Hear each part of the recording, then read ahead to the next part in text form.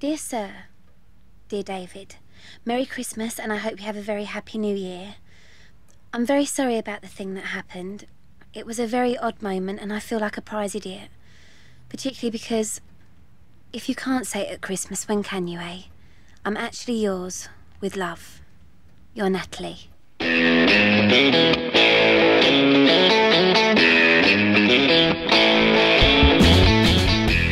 Hello and welcome once again to the Cine-Files, where we are continuing our exploration of Richard Curtis's Love Actually. My name is Steve Morris. I'm a filmmaker and directing instructor in Los Angeles, California. Hello, everyone. My name is John Roca. I'm a writer, producer, host, and critic on the Outlaw Nation channel. Excited to be jumping back into this one as we get into the meaty storylines of Love Actually.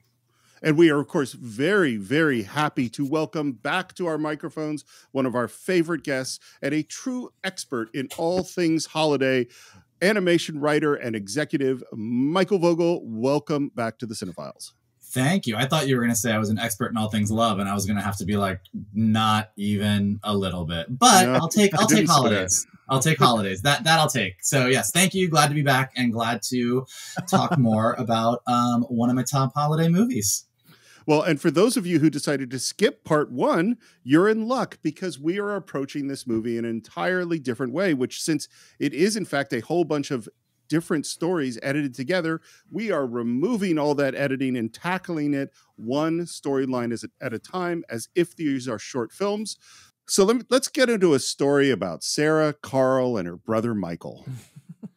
So Sarah, played by Laura Linney, first she's at a wedding with her friend Jamie, and then she sees this lovesick guy at a wedding reception. And I was thinking about, you know why she recognizes that he's a lovesick guy? Because she's a lovesick girl, you know? And not only does she recognize him, but apparently everybody recognizes what she's going through because she gets back to work and her boss calls her into the office and tells her to switch off her phone and ask, exactly how long it is that you've been working here. And she says, 2 years, 7 months, 3 days, and I suppose, what, 2 hours? And how long have you been in love with Carl, our enigmatic chief designer? And she repeats exactly the same thing. And so this is Alan Rickman. Alan Rickman is amazing. And I love seeing him in this part because it is a very different kind of part for him.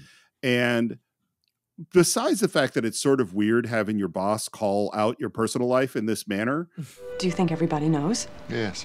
And then with all of this insecurity and pain, she says, do you think Carl knows? Yes. Well, I just thought that maybe the time had come to do something about it. Like what? Invite him out for a drink, and then after about 20 minutes, casually drop into the conversation the fact that you'd like to marry him and have lots of sex and babies. You know that? Yes. And so does Carl. Laura Linney is so lovely. And you know what, Michael, you're completely 100% right. Because what has he just told her to do? Tell the truth. Right. And we have Daniel saying, I wish I had told my wife that I loved her every single day because she was perfect every single day.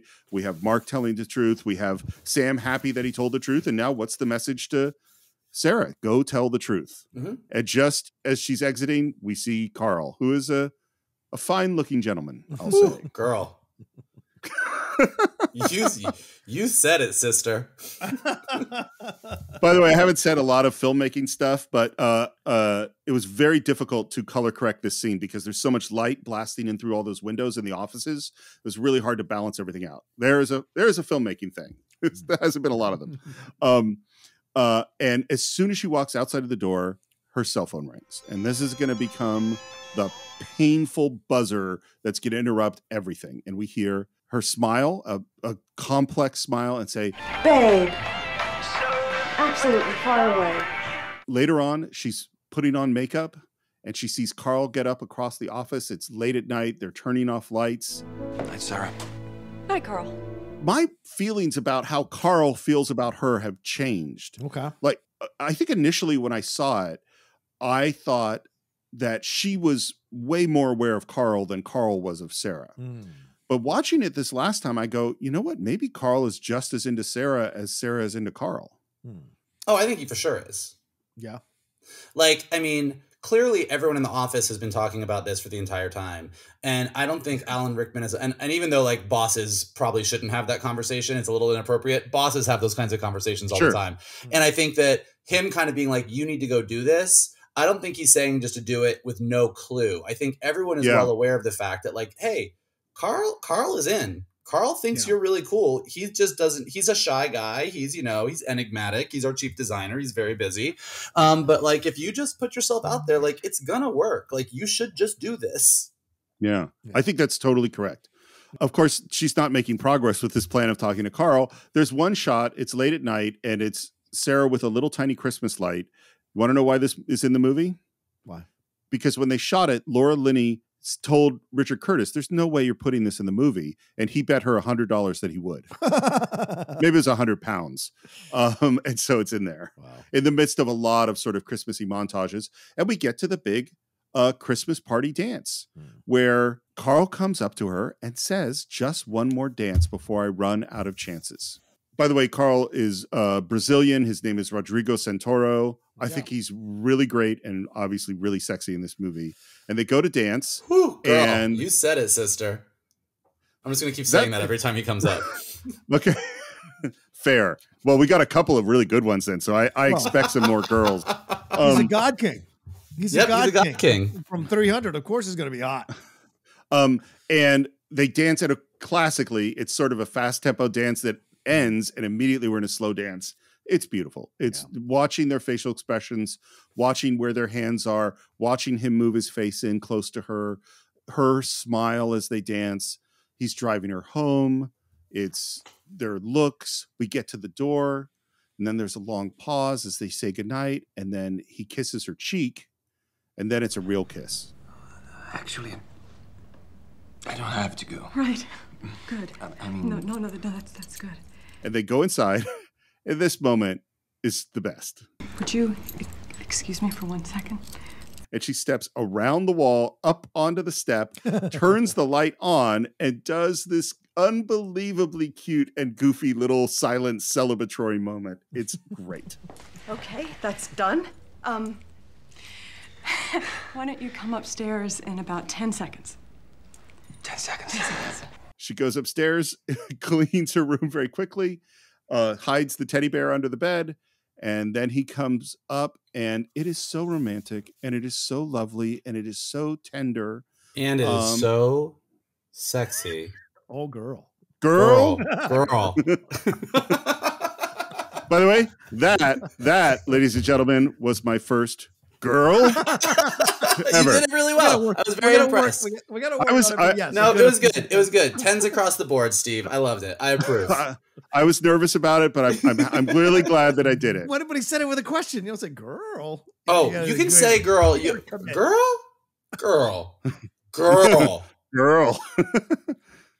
You can, if you're with your gay friends, you can have an entire conversation that covers politics, Shakespeare, science, and you can only use the word girl, and it will all be understood.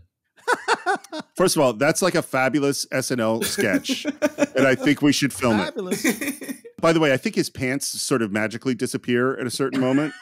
And things are getting hot and heavy, and I like that he's having trouble getting her top off, and she goes, just tug it. And it's super sweet, and it's super romantic, and things are moving right along, and the cell phone rings. And it rings again, and she says, I better answer that. It's like, no, you shouldn't better get that. Right. You shouldn't get that. Hi, hello, darling. No, I'm not busy. And what's interesting, we don't know what the phone call is at this point. Right. And as the phone calls start, you're like, who is she talking to? And then you hear...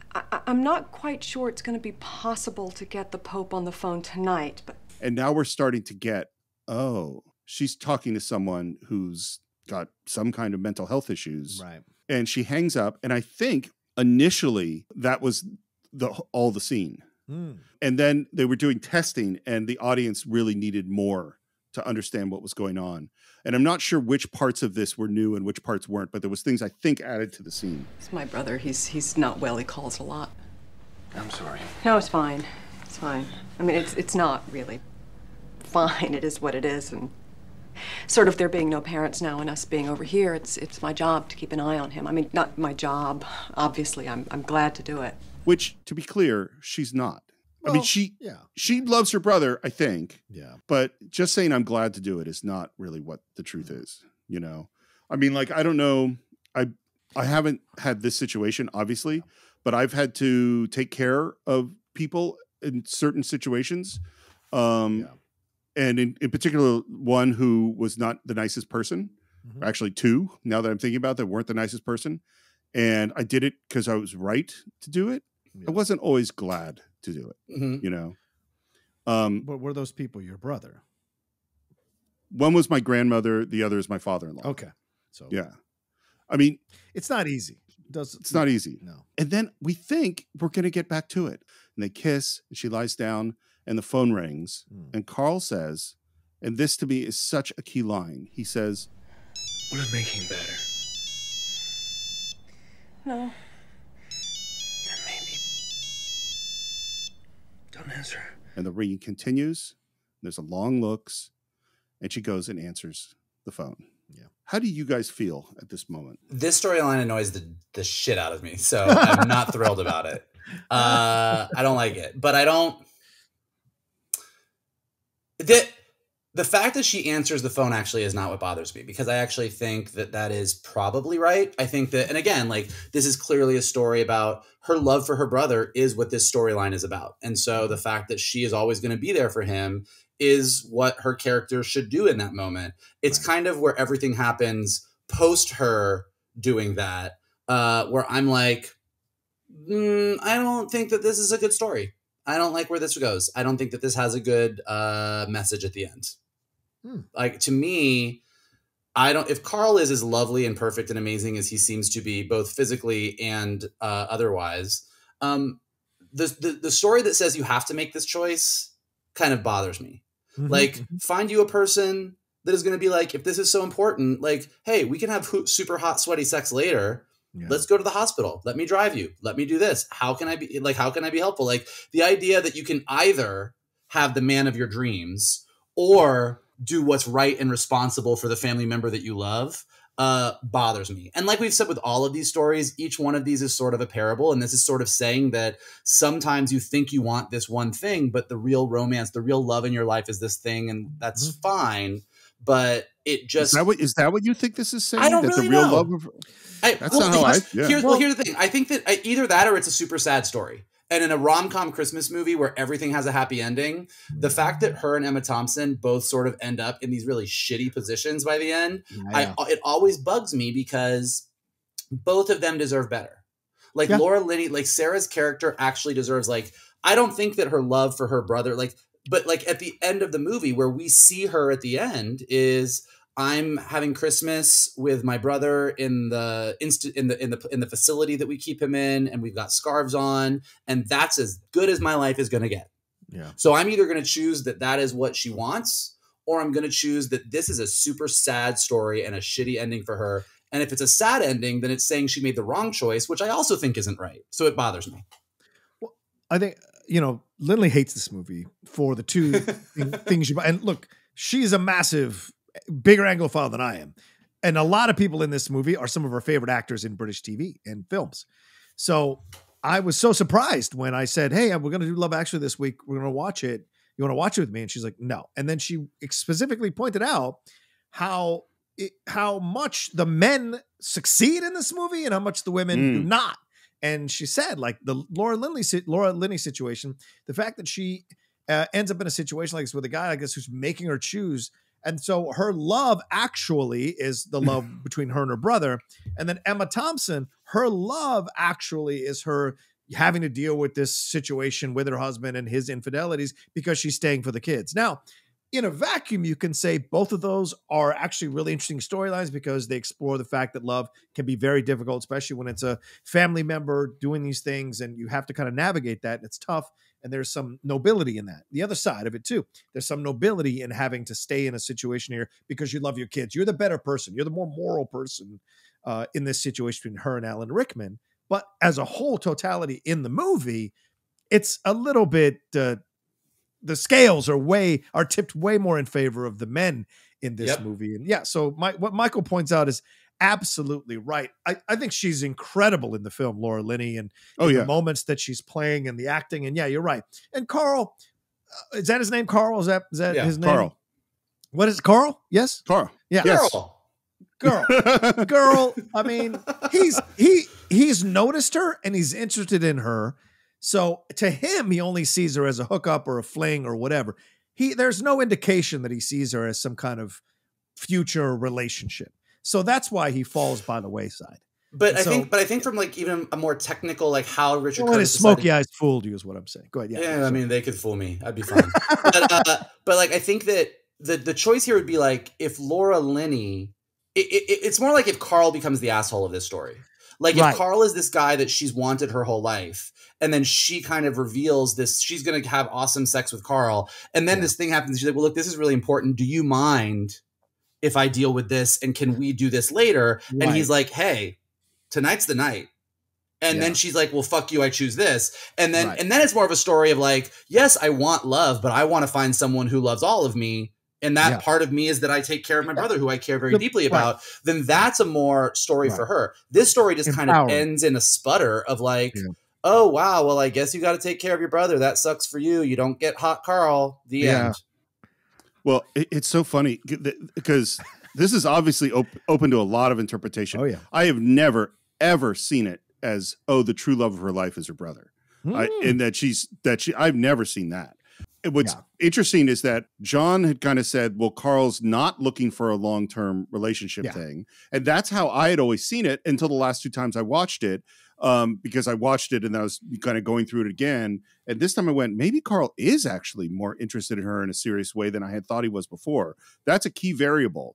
But the thing to me is this is a story, Michael, you had said that this is a film about people speaking their truth. And this is Sarah not speaking her truth. She is not saying how she really feels about Carl. And I think, well, I do think she loves her brother. And I do, but I also think she feels a strong sense of duty to her brother. And I also think she is sacrificing herself in a way that is extremely painful for me to watch. Well, that she is saying she is giving up on her own happiness. And to some degree, I won't say she's using her brother as an excuse. I don't mean it exactly like that, but she doesn't have to answer that phone. Like when Carl says, is this going to make any difference? The answer is no. She says it's not going to make any difference. Right. I'm not saying that she shouldn't be there for her brother, but to answer the phone every single time this person calls, and say, I can't have a life because I have to answer this phone when answering the phone will do no good. That is, but this is where I agree. Actually, I agree with everything you said, and I don't think that situation with her brother is making her happy. So it's not the love of her life, but I think that's what she chooses by the end of the movie. That is what she chooses, and I think that here's where Richard Curtis gets in trouble, and why Lindley, the lady outlaw, hates this movie, and a lot of people do, which is each one of these stories, like Emma Thompson and Laura Linney, are the 2 females in this movie that drive a story of their own. All the other females are, as big as they are and as great as they do, are in some level in service to the male's storyline. And so this is a movie that says, if you are a male and you go speak your truth to a woman who is often in a subservient position to you, you get what you want in any language. And you get it all, and you get to be happy, and you get love, and you get all of it. But the 2 women in this storyline who don't speak their truth end up kind of in super shitty positions. And in service to the men. Her brother is a man. Her brother, calling her at any moment, knows she'll pick up the phone and she'll come. Your brother in the hospital gets you 100% of the time because you're never going to choose your own happiness. And Alan Rickman kind of gets off scot-free for doing something super shitty. And Emma Thompson at the end of the movie looks like she's having the worst time of her life. Which is why I think the title applies here. And I think we've all come around this idea. It's not that her brother is the love of her life. It's that this is love, actually. And sometimes love actually can suck. Sometimes love is commitment to the brother, the family member. Sometimes love is staying when you don't want to stay in this relationship or this marriage because the kids are more important, because you love your kids.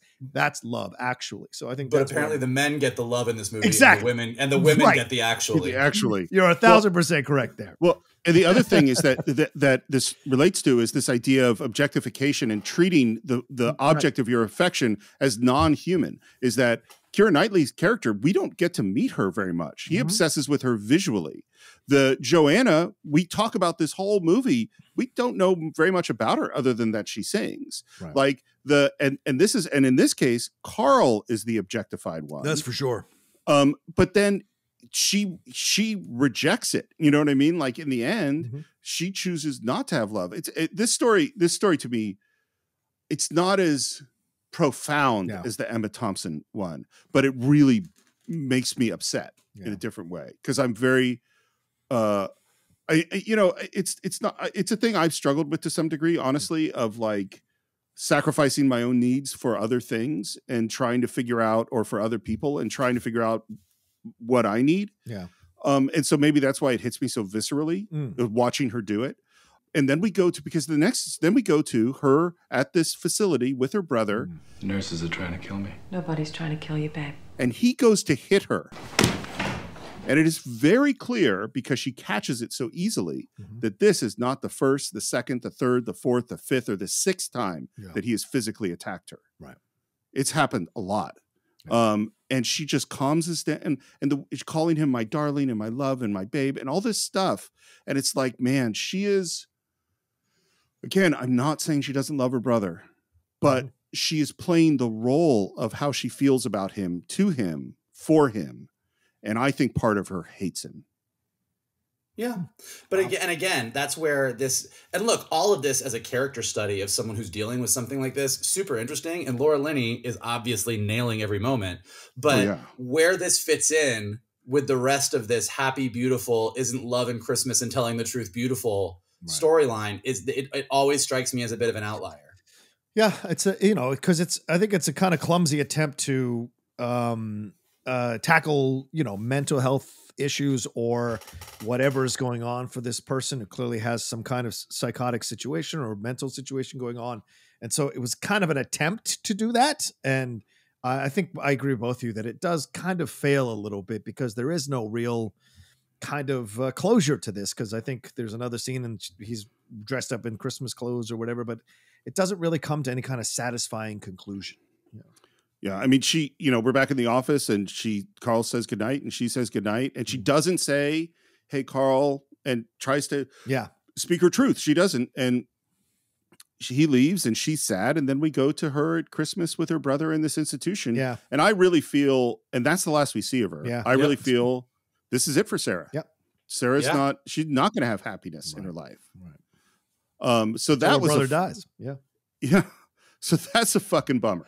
I mean, that story is really rough, actually. All right. And and this is what's funny is I am glad that we've divided these into short films, because that gets that pain of this gets assuaged by the fact that we're intercutting with other things that are much more happy. Yeah. And so if you just were to watch this as a short film, you would walk out and go, oh my God, that was brutal. Yeah. You know what you would do? You'd walk out and you look at your friend and you'd be like, girl. I think it is time to have a story of international political importance. Oh boy. And that is the story of David and Natalie. By the way, I just want to take a moment for Hugh Grant as the Prime Minister of Great Britain. I don't believe him as the Prime Minister for a second, even though we have a very bizarre Prime Minister of Britain at this moment. Yeah, Boris. But yeah, I don't really believe Hugh I wrote Hugh Jackman in my notes, by the way. I mean, I believe Hugh Jackman is the Prime Minister. That I'm into. 100%.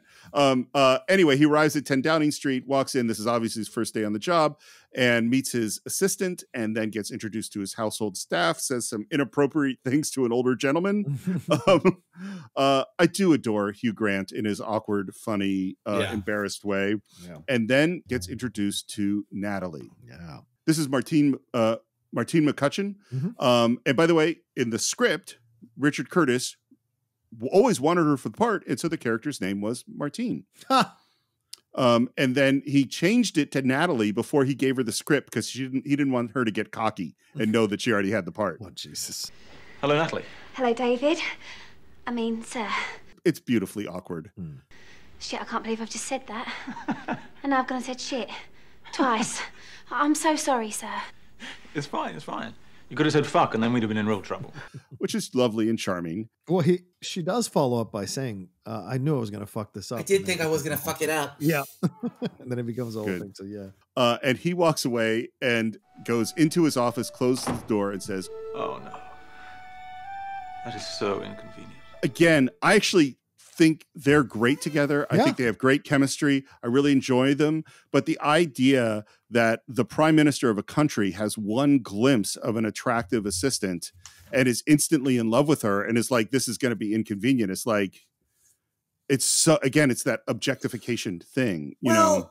I mean, I think that I'll give them a little bit of a pass on it because realistically, in real life, we all have those moments where we walk into an office meeting or we walk into a place and you have that person who does take your breath away. Now, and I do think that particularly in this storyline, we'll get to it, he does make an effort to get to know her a little bit better. And we do see that they have some conversations. So it's not like some of the other stories where it's just like, boom. But like, I mean, dude, I remember once I went up to Boulder, Colorado to this app company that Hasbro was working with. And we had a big meeting about this game they were working on that we were going to like work with them on. And this guy, this Denver computer graphics designer guy in a plaid shirt with a big Denver beard who was 6'3". Like he like walked in and he had a tattoo that had like Elvish on. Like I literally fell out of the chair. Like I just passed out. Like they had to revive me. They had to bring in the smelling salts. Like like that would have been my Love Actually moment. Absolutely. I'm not saying, of course, people see each other and are attracted. 100% agree. We're in a cabinet meeting and we set up this idea of we're going to have a meeting with America and we have to play it right and we have to not get bullied. This is our first really important test. Let's take a stand. Right. I understand that, but I have decided not to. I find this setup sort of weird that the prime minister is actually talking about how weak they are compared to, wouldn't think that's how a conversation would go in Great Britain, but that's just me. I found the setup odd. But then he says, right, who do you have to screw around here to get a cup of tea and a chocolate biscuit? And there's Natalie, which is great. And then later on, the two of them alone, she brings him stuff. He says, thanks a lot. And she says, I was hoping you'd win. Not that wouldn't have been nice to the other bloke too, just always giving him the boring biscuits with no chocolate. Which is very cute and very fun. She's very much, look, you talk about objectification. I know we're going to get into all the specifics, Steve, but you talk about objectification. I don't think that's the case here. She very much is herself. I agree. Through the whole movie and the exchanges, and he's the one that has to come to her, you know. And so she's got power here, and I think this is the most successful of all of them because yes, I think you're right. Michael brought up. Sorry, Steve. Michael brought up. There a lot of them are, and I think you said this too. Steve, a lot of the women are in subservient positions in terms of ranking and jobs or whatever. But in this case, she's very much her own person from the first moment, cussing at the prime minister and then very much rolling with any of those hard words or tough situations that she finds herself in. I think in power dynamics, you know, from an outside, the power dynamics are the most out of balance in this circumstance. But I also think she is the most of a character. Yeah. She's way more character than Keira Knightley or Aurelia. I mean, who I love, but like they can't speak to each other. These characters can actually speak to each other. I'm starting to feel uncomfortable about us working in such close proximity every day and me knowing so little about you. It seems elitist and wrong. Well, it's not much to know. Well, where do you live, for instance? Wandsworth. The dodgy end. Ah, my sister lives in Wandsworth. Which is a key little plant. And then he says, which bosses really shouldn't do. And you live with your husband, boyfriend, 3 illegitimate but charming children? No, I've just split up with my boyfriend actually, so I'm back with my mum and dad for a while. Ah, sorry. No, it's fine. I'm well shut of him. He said I was getting fat. And this is the beginning of the fat jokes about Natalie. He said no one's going to fancy a girl with thighs the size of big tree trunks. Which, I mean, to me, I think she's gorgeous. I don't understand. She is gorgeous. she like this idea that we're going to talk about her in this way is bizarre. But I do think the film is trying to point out that she's not the typical wayfish, as you see in all the other women in this movie. Yeah. She is a woman of, what can you say? She's just a woman of size, you would say. Yeah. And so she's not your typical. And I think that's why I like that she's one of the main leads of one of the main romances in the movie. Well, it's interesting, because like Aurelia's sister at the end of the movie gets fat jokes. Like Aurelia's sister, those are straight up fat jokes. Yeah. What's happening with Natalie, I think John's kind of right. I think it's clumsy and doesn't work great, but she says in this scene that her ex-boyfriend called her fat. You're right. The one aide to the prime minister comes in later on and refers to her as fat in a horrible, horrible way. But again, they're not trying to make a joke at her expense. Like they're making a point that this woman is being really mean and fat shaming her. And then when he goes to her family at the end, her dad calls her plumpy. So it's like there is a thing here where she is supposed to be portrayed as this heavier person that Hugh Jackman still likes, which I think Roca's right that it's like an attempt to do something positive, but I do not think the execution is very positive at all. It just comes across super weird. I love the final moment after David has said, well, I could get the SAS to kill your ex-boyfriend, which is funny. After she leaves, he looks up at the portrait of Margaret Thatcher and says, you have this kind of problem? Yeah, of course you did, you saucy minx. The president of the United States is Billy Bob Thornton, who I think is great in this. And he shows up. There's some jokes about his wife not making it. And then he sees Natalie and immediately makes a comment, says, goodness, it's a pretty little son of a bitch right there. Did you see those pipes? And that makes David uncomfortable. And we have a meeting where essentially America is bullying Great Britain. And all of the British cabinet officers are looking at David to say something back. And he says, I don't think we're making progress here. Let's move on, shall we? We're alone with the two of them, and basically the president of the United States is saying, you're going to have to do what I want you to do. And David is buckling under because America is too powerful. And he has something he wants to show him. He walks out as Natalie is walking into the room, comes back, and when he comes back, Billy Bob Thornton is making moves on Natalie. And the expression of fear on her face is real. And there's looks between Hugh Grant and Billy Bob Thornton in the eyes. And you want to know what Richard Curtis describes this as? He describes it as his Sergio Leone moment. Is that this is the two gunslingers looking at each other. And we go to the press conference. And in the press conference, it is very clear that they're going to state the classic sort of, we're going to work together and we're really good friends. And the president says, we have a very special relationship. And Hugh Grant looks at the president and he sees Natalie in the crowd and he immediately changes the entire political direction of his country because he's irritated that this guy came on to the girl he's attracted to. And I think, and again, this is where I go, like, the scene is great. But it's also like kind of goes, really? That's odd to me. I mean, in the world of a romantic comedy, that 100% makes sense and is very, very satisfying. Also, in the world of Love Actually, he was not going to tell the truth to the U.S. government about how Great Britain was feeling, but then was pushed to the point where he stood up and told the truth and was rewarded for it. And also, this isn't about, hey, you're hitting on my girl. He was sexually assaulting her. And so this is not about, that moment of like, oh, you're taking something from me. It's more like he was mad at him for doing this to another human being. And so he embarrassed him right there in that moment. And this guy is supposed to be, I think, an amalgamation of George Bush and Clinton.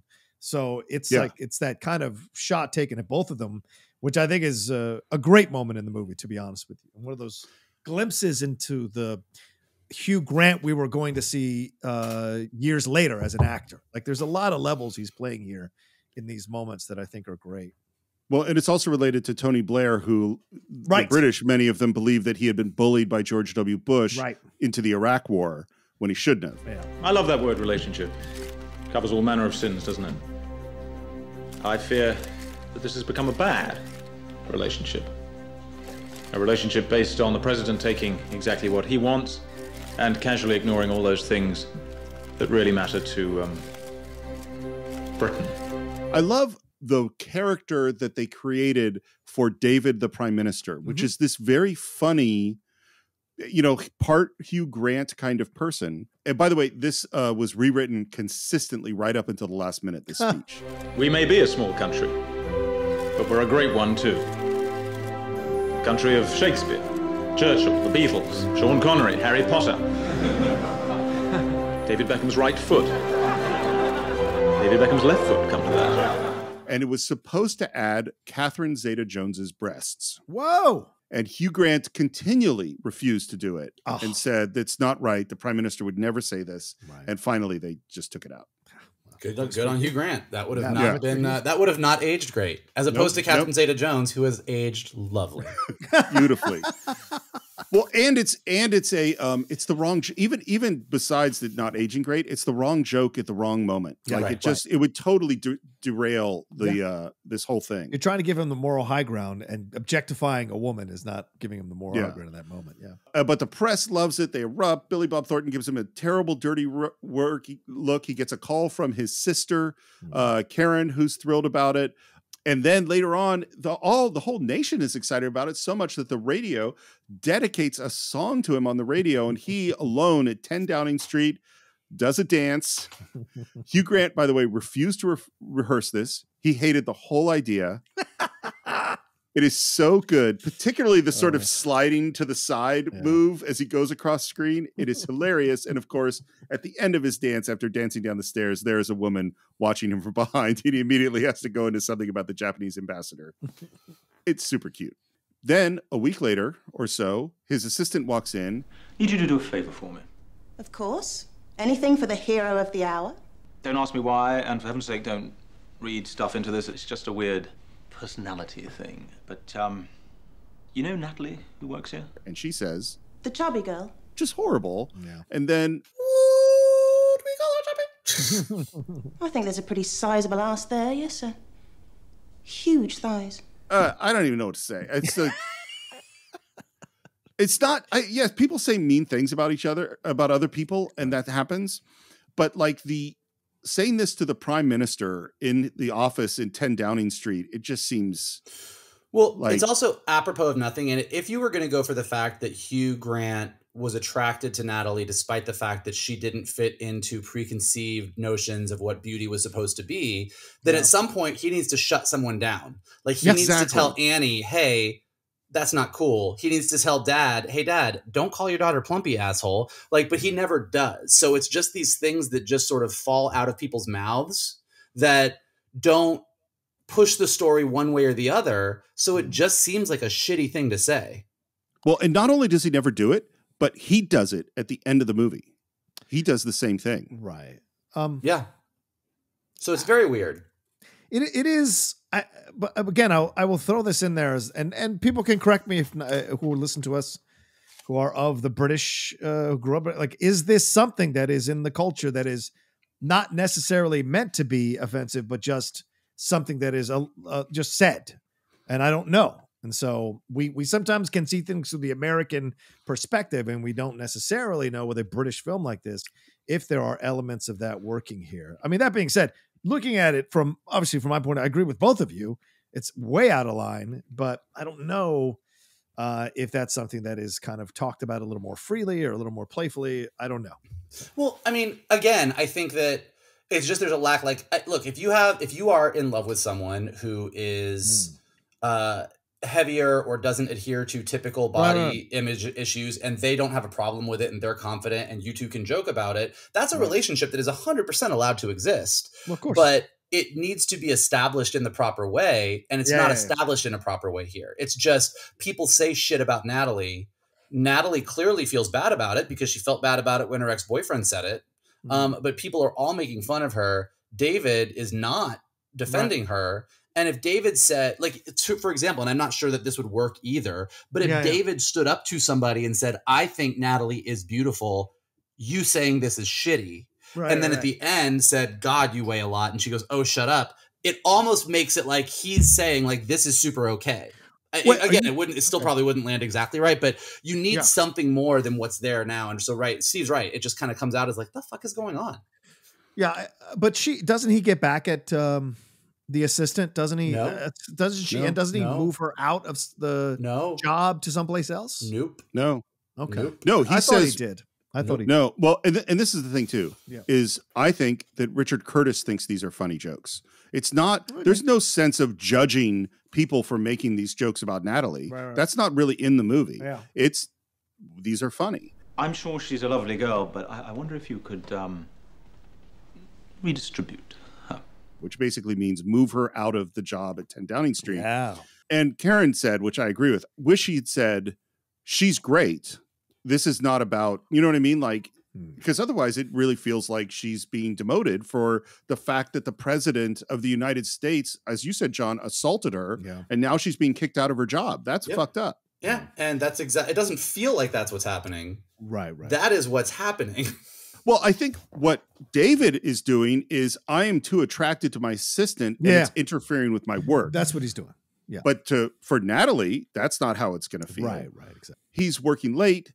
It's Christmas Eve. He gets a bunch of holiday cards in his briefcase. He's looking through the cards and finds one from Natalie that reads, Dear Sir, Dear David, Merry Christmas and I hope you have a very happy New Year.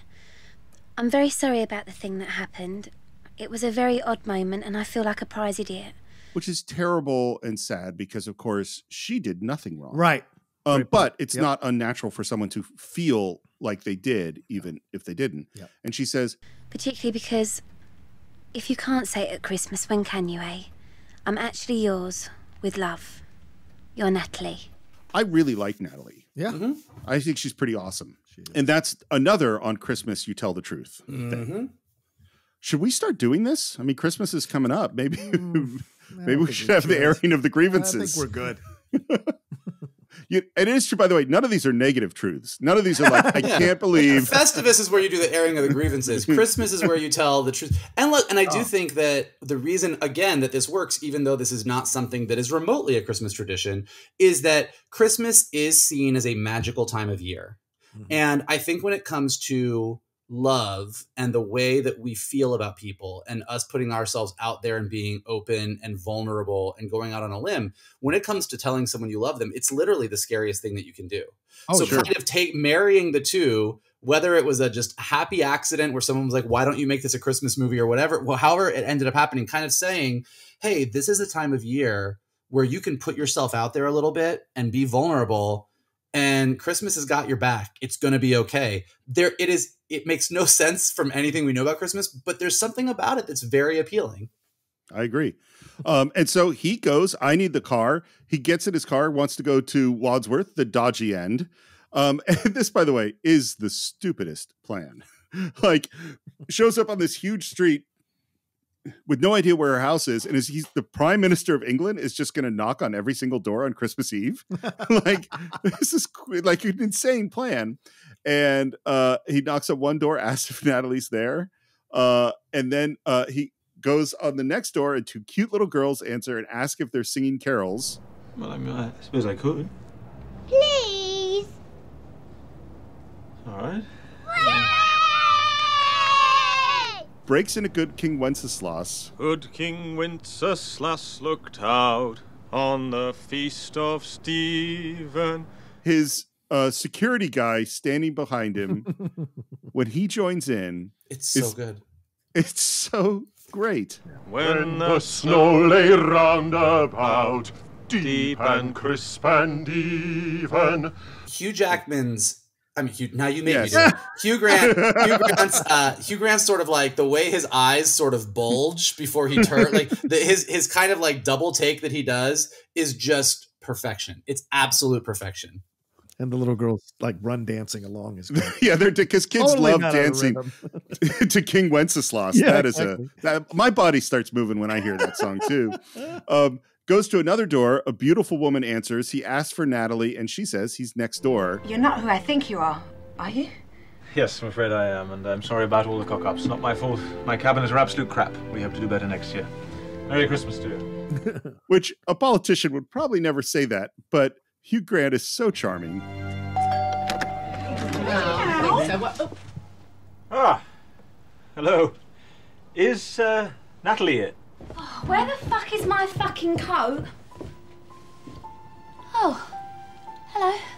But they're all leaving to go to this Christmas concert. It is the first time all the local schools have joined together. Even St Basil. Too much detail, Mum. Anyway, how can we help, sir? Well, I just needed Natalie on some state business. And finally, he offers to drive them. So we see one car packed in the cop car, just filled up. And then we have the great shot of the Prime Minister of England and Natalie separated by a kid in an octopus costume. Look, I'm so sorry about that day. I mean, I came into the room and he synced towards me and there was a fire and he's the President of the United States and nothing happened, I promise. And I just felt like such a fool because I think about you all the time, actually. And I think you're the man that I really... We're here! Oh, that really was just around the corner. One thing I wish he said, the president was a horrible person and did something horrible, because it's so much about her apologizing. Yeah. Right. Yeah. Rather than, no, you were assaulted by an awful person. And I like this too. I like that David has the awareness to say, I think I better not come in, you know. Last thing anyone wants is some sleazy politician stealing the kid's thunder. and she goes, just give me 1 second. And she runs out. She comes back and gets him. She says, I can take you backstage, because this is her school. She knows all her way around. And as he's going in, he runs into his sister, who gives him this really big and strange hug. We haven't been introduced. Oh, right. This is Natalie, who's my catering manager. Oh. Hi.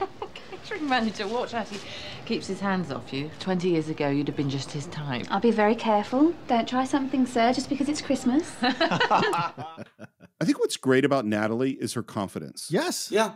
She knows what their relationship is. She's already confident in what's going on here. Yeah. Even though he hasn't actually said anything. They sneak backstage, and there's some girl who's singing a great song. And then all of a sudden, at the climax of the song, the curtains open up just as they kiss. And there are a whole bunch of family members with their cameras seeing the Prime Minister of England kissing a girl backstage at the Christmas concert. And man, there is a lot of a reaction. So not quite as secret as we'd hoped. What do we do now? Smile. Little bow.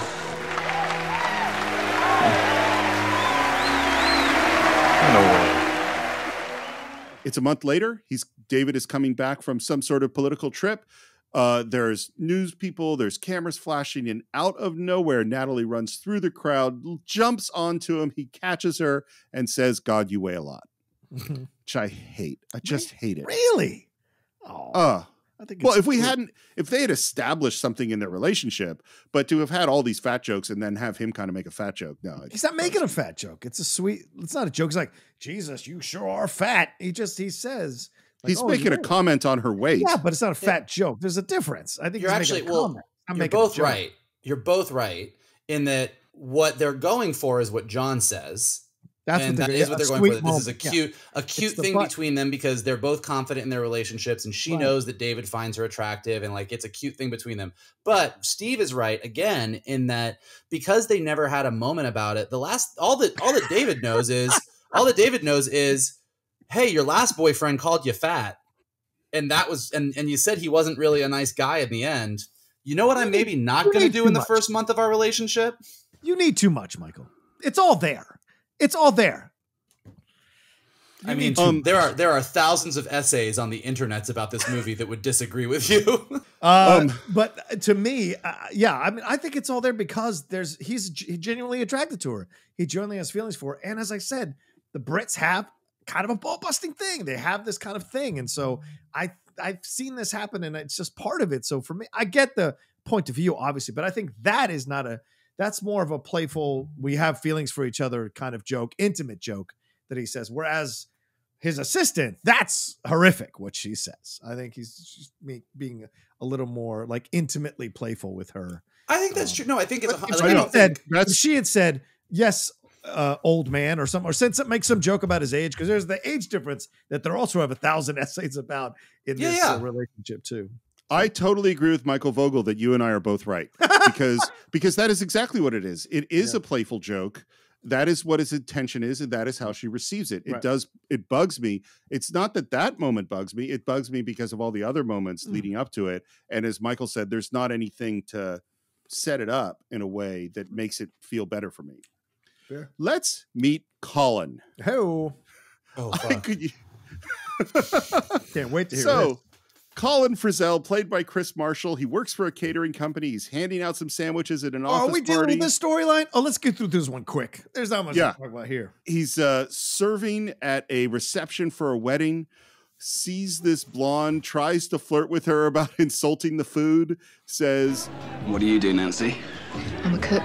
Ever do weddings? Yes, I do. I should have asked you to do this one. I did. God, I wish you hadn't turned it down. I didn't. I didn't. So here's what's funny. This scene is from a movie called 4 Weddings and a Funeral. It was Hugh Grant's audition scene for 4 Weddings and a Funeral. They ended up, I think they shot it, cut it out of the movie, and then added it to this movie. That's amazing. He goes into the back room with a friend and says he has the answer of why he can't find true love. English girl. They're stuck up, you see. And I am primarily attractive to girls who are, you know, cooler, game for a laugh. Like American girls. Only go to America, he would totally get girls instantly because they'd love his cute British accent. Not a wrong theory. It's not a wrong theory. Here's my only... I actually think the storyline... The storyline is almost so shallow that it's great and amazing because it's not trying to be anything other than what it is. Yeah. I just wish he wasn't actually a dick. Like there's... Yeah, that's a good point. Like he's actually a dick.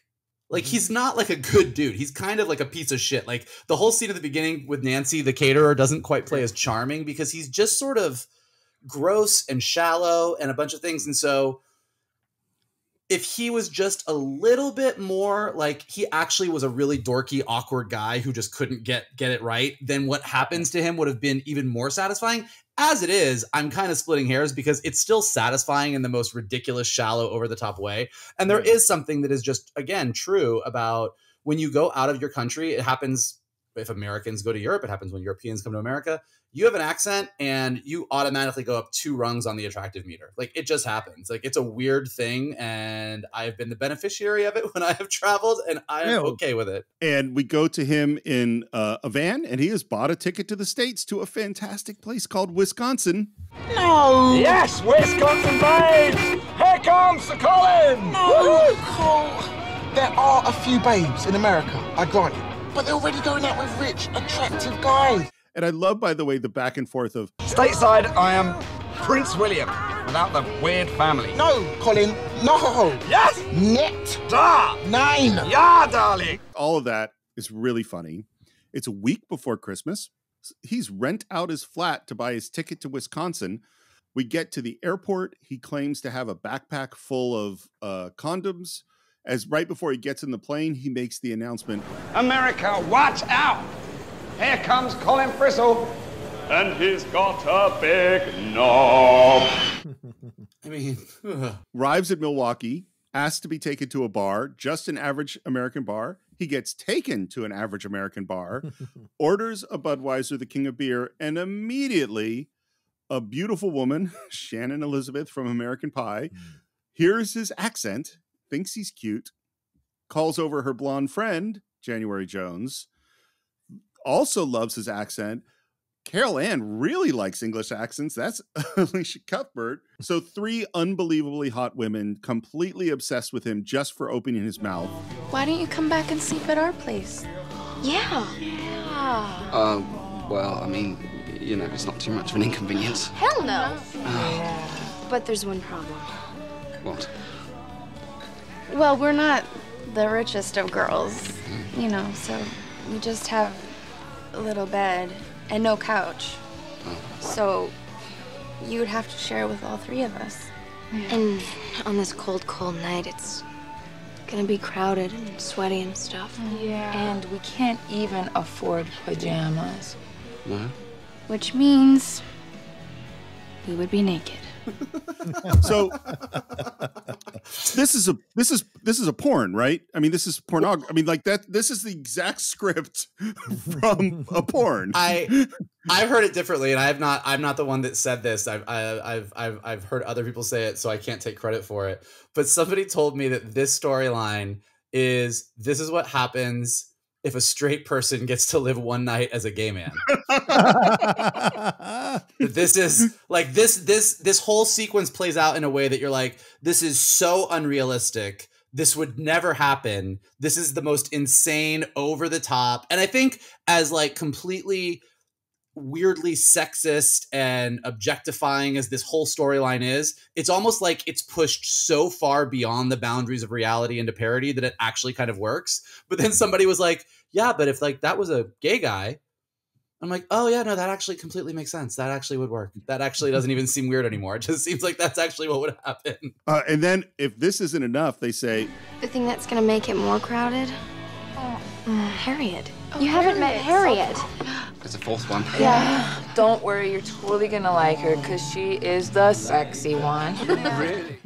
And then we cut to this house in the snow with 4 figures in a silhouetted window, obviously doing naughty things, and a woman, strangely enough, like in high heels and I think a miniskirt, walking through the snows of Wisconsin towards this house. And I'm watching this, and literally my note was like, well, is this real? Like this, am I supposed to think that this, in the movie with the Laura Linney and the Emma Thompson story, that this also happens?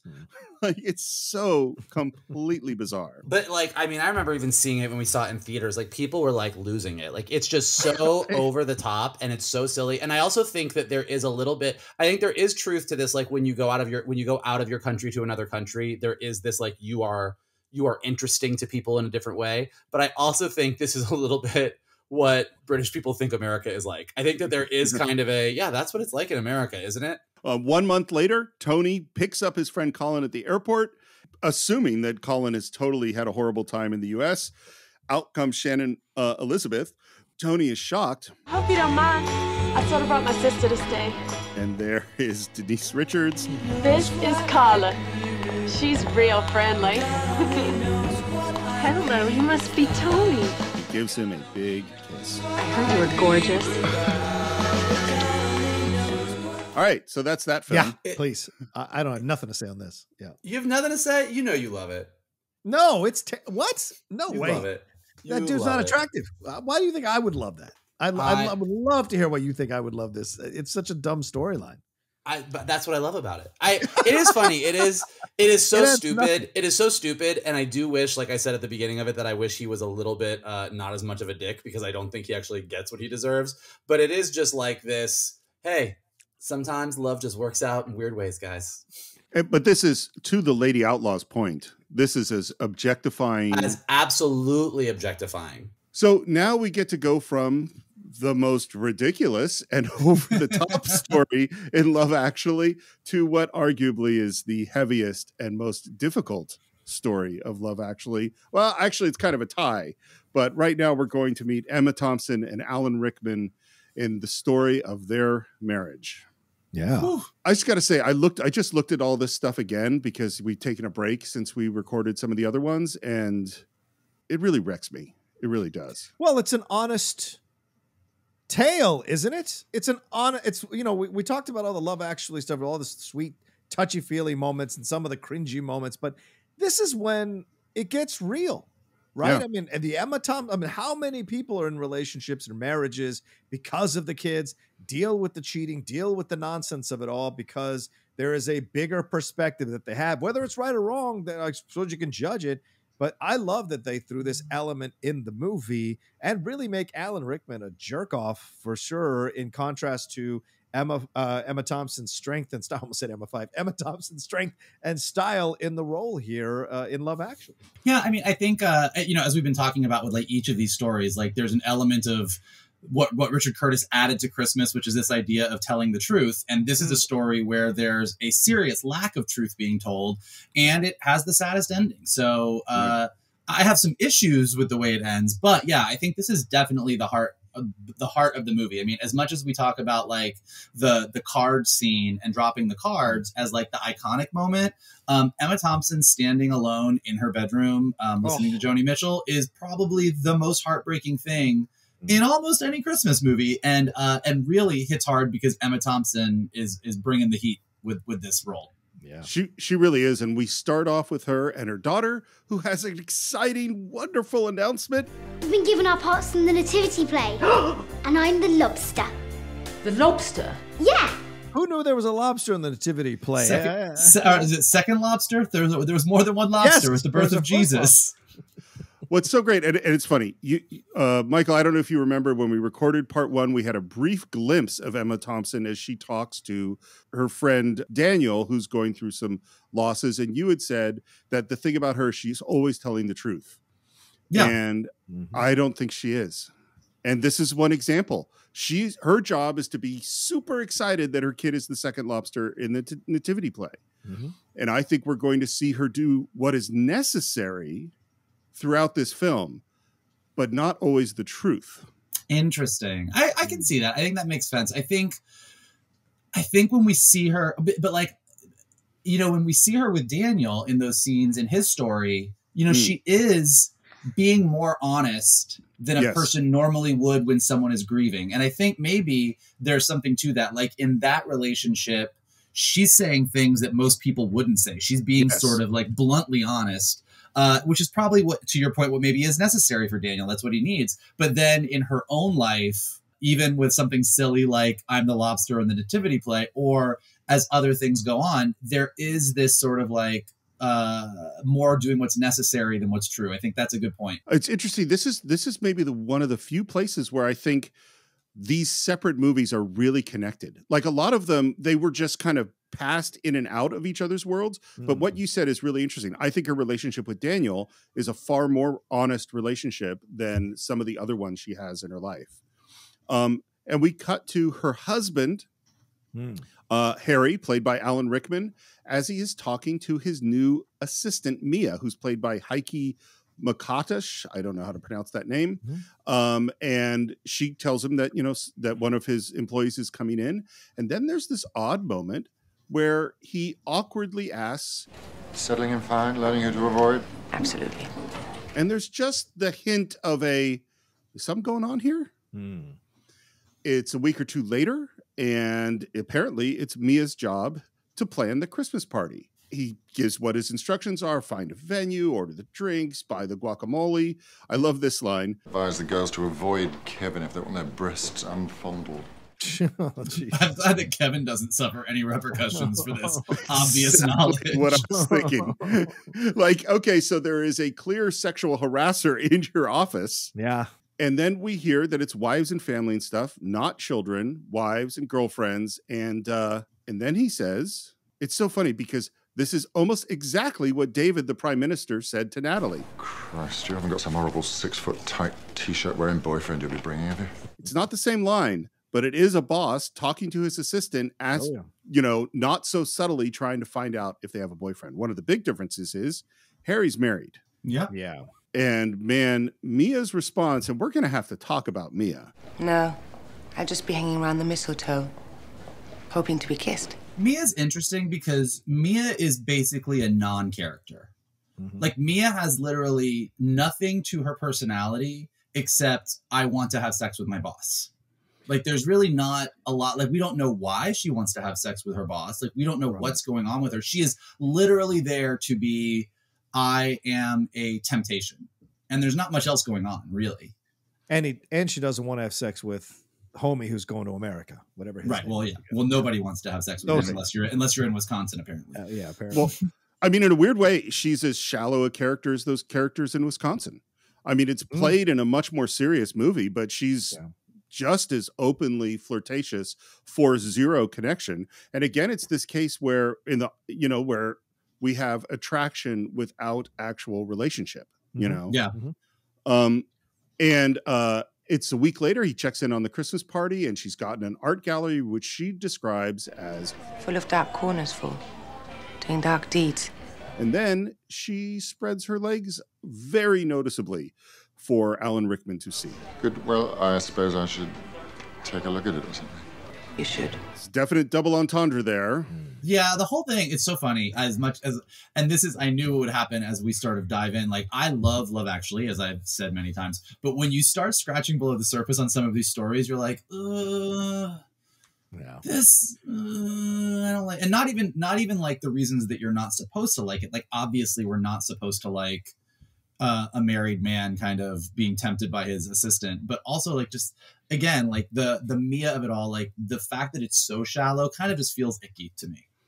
But it's, again, I think it's also, in defense of the movie, I think it's interesting to portray all the different aspects of Christmas and the different people involved at Christmas. We get so caught up with the whole let's hug each other around the Christmas tree type aspect, but there are people who are pretty shallow and and use those moments at Christmas parties or at Christmas events to kind of shoot their shot, so to speak. And we certainly see that in Mia. Even though I think you're 100% right, Michael, she's a shallow character. There's not much to her. We don't see her inner working life. She has another scene with the prime minister where he knocks on the door and says, Natalie's over there. But she also kind of sits in for these kind of vacuous people that we see at Christmas parties, or these lonely people that have to take what someone else has at Christmas to make themselves feel better. So in that way, there is a little bit of representation of that small piece of the pie in the world, which I think is a good thing, actually. I agree with what both of you said. And what's interesting to me about it, about the way they create the Mia character, isn't so much for me what it says about Mia. It's what it says about Harry. Right. Is that he doesn't actually have much of a character other than he's kind of distracted and not paying very much attention to his wife. It's sort of, he's kind of a cliche. The most interesting moments you have where he really shows character is him with Sarah. Yeah. With Laura That's Linney. when he's like really interesting. Yeah. And makes unusual choices, but he doesn't really make a lot of choices other than the main one that's going to be really hurtful and have lots of consequences. But I also think that's why casting is so important in films like this. Totally, 100%. Right? You want to have someone who's immediately interesting and charming because of their natural energy, because of the resume they already have. So when you're watching them, you're immediately like, okay, I'm in on this person because it's Alan Rickman, or I'm in on this person because it's Laura Linney. You just like 100%, or Emma Thompson. You're just dialed in, and they may not get as much screen time to develop a really nuanced, layered character, but they're going to be there to give the broad brushstrokes, and the broad brushstrokes are enough to keep you interested. So you have to be smart and how you cast these films, as opposed to Gary Marshall casting these. I think that is such a great point. And it's so, and I think it might be, I mean, all these actors are really good, but I think you're right. It might be most noticeable with Alan Rickman because he has the least to do in some ways, and he brings all of his Alan Rickman-ness. So every moment he's on screen is interesting. Yeah. It ends up that Karen's brother is the Prime Minister of England, who has just stood up to the President of the United States. She gives him a call, super proud of him. He gets off the phone and she turns to her husband and says, The trouble with being the Prime Minister's sister is it does put your life into rather harsh perspective. What did my brother do today? He stood up and fought for his country. And what did I do? I made a papier-mâché lobster head. And we hear that the music we're listening to is Joni Mitchell. And Harry's line here is like, it's insensitive on like 3 levels. I can't believe you still listen to Joni Mitchell. So A, he didn't recognize that it was Joni Mitchell. B, he thinks she should have grown out of Joni Mitchell. And C, he actually calls it, you feel like he's probably said this 20 times, don't you? Maybe. I don't think, I think like back to the casting thing, I think that if it was a different person, I probably would take a lot of the things that Harry says way harsher, but because it's Alan Rickman, I'm kind of like, oh yeah, that's kind of a sweet curmudgeon-y thing to say. But yeah, Sure. You're not wrong. It just never quite struck me as that. In retrospect, you see the connection, right? Because they obviously have issues with each other. So when he says what he says now, and after you've seen the movie, it can really be seen as a biting shot. And clearly this guy's not happy in this marriage. So he's going to take his passive aggressive shots where he can find them, unfortunately. I don't know that I agree. Clearly he's tempted, but I don't think that these are two people that are unhappy in their marriage or that they're taking shots at each other. I think that that's why, I think that's why Emma Thompson is so blindsided by what happens. I don't think that she thinks there's anything wrong with their marriage. I think when at the Christmas party, when she sees Mia, she definitely goes on alert and says something to Harry, which we'll get to in a minute. And with Harry, I don't think that in any scene are we led by the writing or what's happening to go, this is a man who's miserable or doesn't like his wife or doesn't anything. Like everything is just, he seems bored by it for sure as things move forward. But I don't think that this is two people that are like catty with each other or being shitty to each other. Because I think then the ending wouldn't feel as sad as it does. Fair. I saw so many I have an opinion on this, but I saw so many facial expressions on John's face as Michael. I want to hear, do you have something else you wanted to say about this before I offer my opinion? No, I think Michael makes an interesting point. And as we go along talking about this relationship, I'm going to digest it as we go along and see the point. Because I mean, when you're in a bad relationship or you're in a relationship, bored is actually, I didn't think about that one, Michael. So bored. So maybe you're taking those shots because it doesn't really matter to you because you're so bored. You don't think that that's kind of a biting shot, especially if you understand how important that person's work is as a singer to that person's life. Do you know what I'm saying? And I wonder if that's something that maybe he knows. So he's taking just a quick little shot as he goes along, and he thinks he can because she won't go anywhere and he's confident in the relationship. But I imagine she's aware that there are issues in that relationship. And women always know quicker than men do, no matter what they say. Women are much more intuitive than men are about this kind of shit. And for sure. Women always say that stuff. I think real quick, Steve, before you weigh in, I think that what this story to me, and again, I think like a lot of these are open to interpretation, but I think what this story represents to me is that issue. It's not the issue of what happens when you have a marriage that has trouble. Which is definitely a story and that is a worthy story to be told, and a lot of marriages do. I think this is a story about what happens when a marriage just settles. I think this is not the I'm unhappy. This is the we had kids, our life is our life. We do school plays, we send presents to our friends, we do our Christmas shopping together. Like it's very everything. You can tell they've done all of this for a long time. And Harry's temptation is not the temptation of, oh, I hate my marriage, I want out. It's, this is the same. And here's this other thing that's really different, new and exciting, and younger and, superficially very attractive. And I think it's more of the boredom than it is any kind of like, which by the way is its own kind of issue in a marriage for sure. So I'm not saying that their marriage is like a perfect marriage, but I don't think that it's a miserable marriage or anything like that. And I think Emma Thompson is kind of okay with where they're at. I really agree with that. And I would add one thing to it, which is I think they are in slightly different places. I think they have settled in. I think their marriage works in many, many, many ways works financially, works as parenting, works as how they do everything. They know how they do everything with each other. They have their patterns. They're all locked in. Here's what I see as the key difference is I think Emma Thompson's character has accepted that is how it's supposed to be. There are things I'm never going to get. It's not going to be romantic and exciting, but this is what it's supposed to be. And it's okay. Right. And I'll listen to my Joni Mitchell and that'll be fine. And I think Alan Rickman has not. And I think he is at a moment in his life where he's going, is this all I get? Yeah, and he's probably fooled himself that he's the one that has made all the compromises in the marriage as opposed to Emma Thompson's character. And she's probably, kind of bent over backwards to make him more comfortable in the marriage. And he doesn't even realize that. So yeah, two different places for any number of reasons, for sure. Well, and I think in that respect, you get to like the whole truth thing that you were saying, Steve, which I think you're right. You're more right than I was about Emma Thompson, because these are two people that are in different places. And if they were able to be open with each other and talk about that, maybe their marriage could be stronger, but they're both dealing with it in their own way. And Emma Thompson is dealing with it by being like, well, this is as good as it gets. I'm not going to say anything. I'm not going to bring anything up. And Harry is clearly not being honest because he's dealing with Mia. So it's two people not telling the truth at Christmas. And I think this line is just key to everything. These two lines, really. I love her, and true love lasts a lifetime.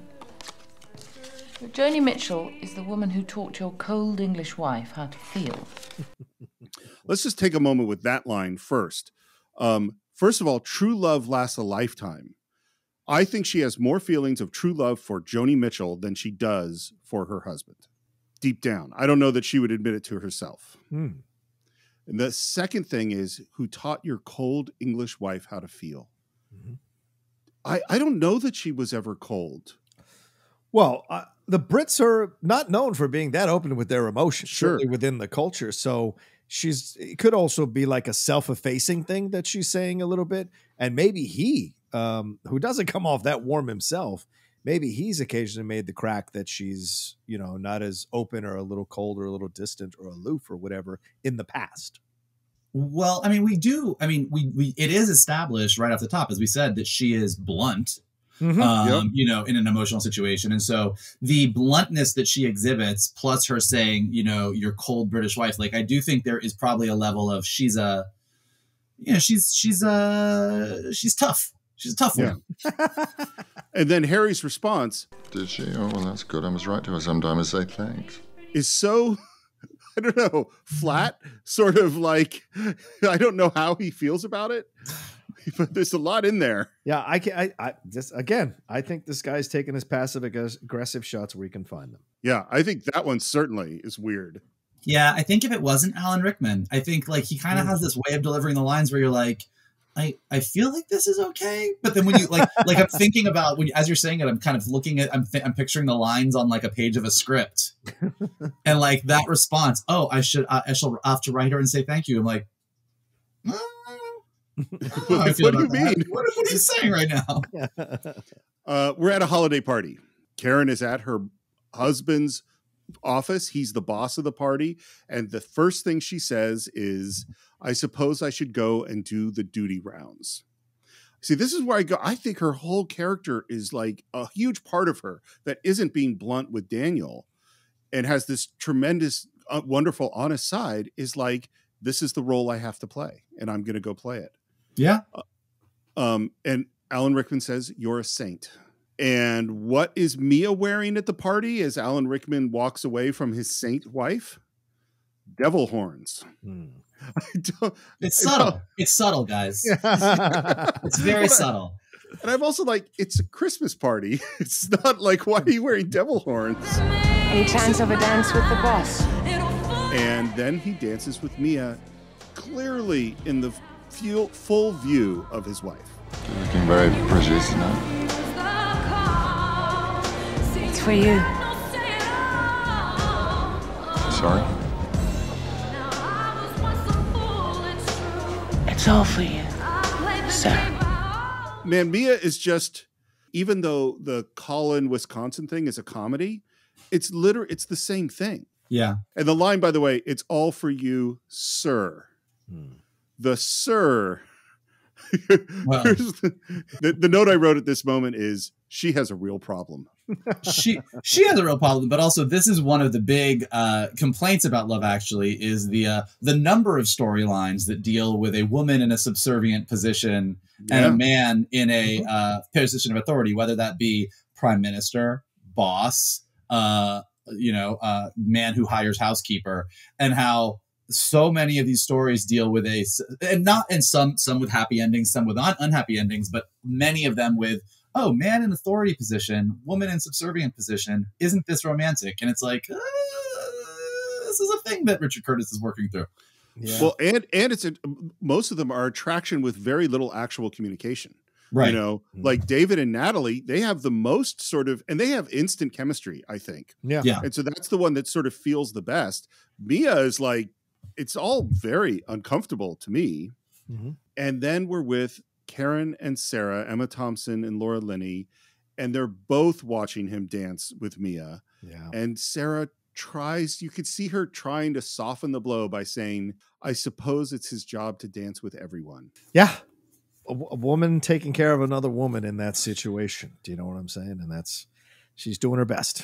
Karen's replied, Some more than others. Mm-hmm. So she knows. She knows. Well, I mean, you can't it. not know at this point. Well, my question is, so what's the past like? Yeah, I think he's done this before.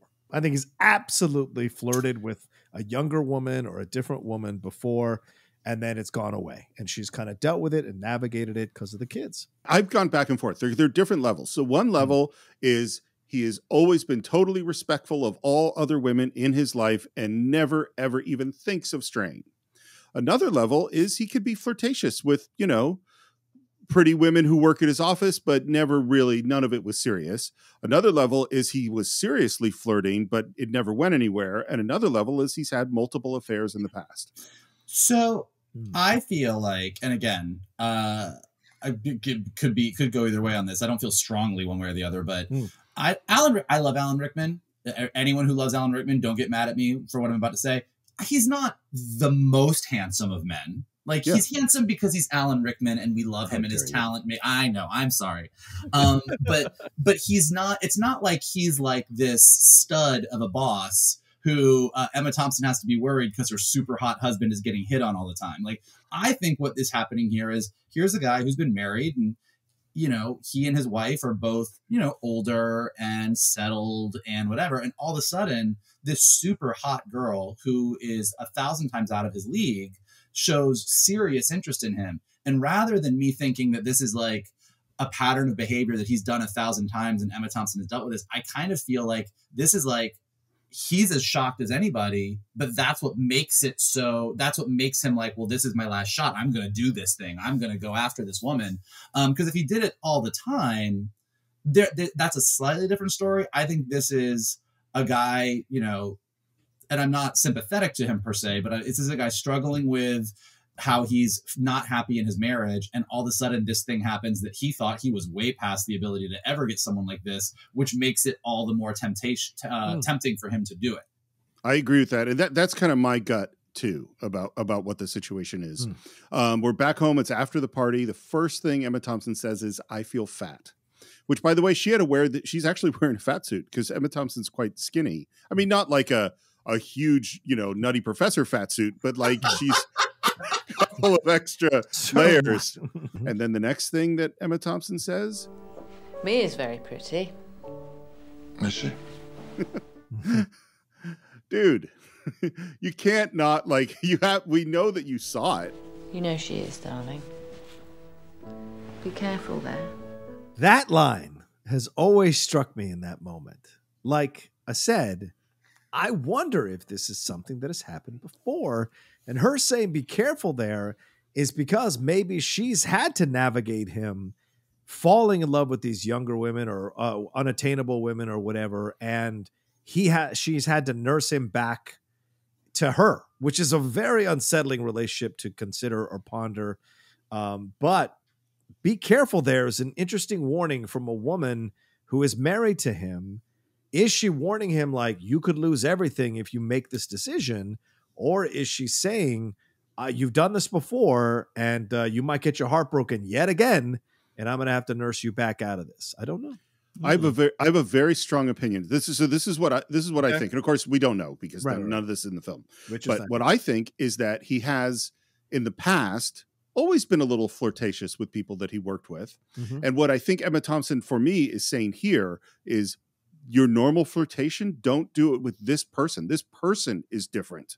Like, it's going to go to this is more, maybe you don't know, but this is, I could tell this is a more serious thing. That's kind of how I see it. The other thing I want to say about this scene, because I think it's great, is that when John and I were in college and went to study abroad together in London, we had this Shakespeare teacher who we would do they would, when we were in regular classes at Florida State, if you did a Shakespeare scene, you would do an entire 5-page, 6-page scene and work on it. And this Shakespeare, London Shakespeare person, our teacher, Selena Caldell, would only let us do 4 lines each. Like, that was the most we could do, because she was like, that's enough. We're going to break down all of your habits and your bad acting and whatever. And we would have to focus on, like, each of us would have 4 lines and that's all you got to work on. And you had to make those really work, whatever the scene was.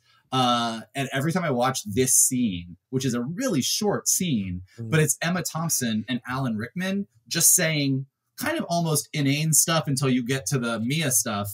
And everything is packed with so much meaning. Like, this is just watching 2 A+ actors who were just at the top of their game doing something where this scene with just 2 kind of mediocre actors would have been like, but like, you are just like on the edge of your seat with these 2 as they're just getting ready for bed, which I think is great.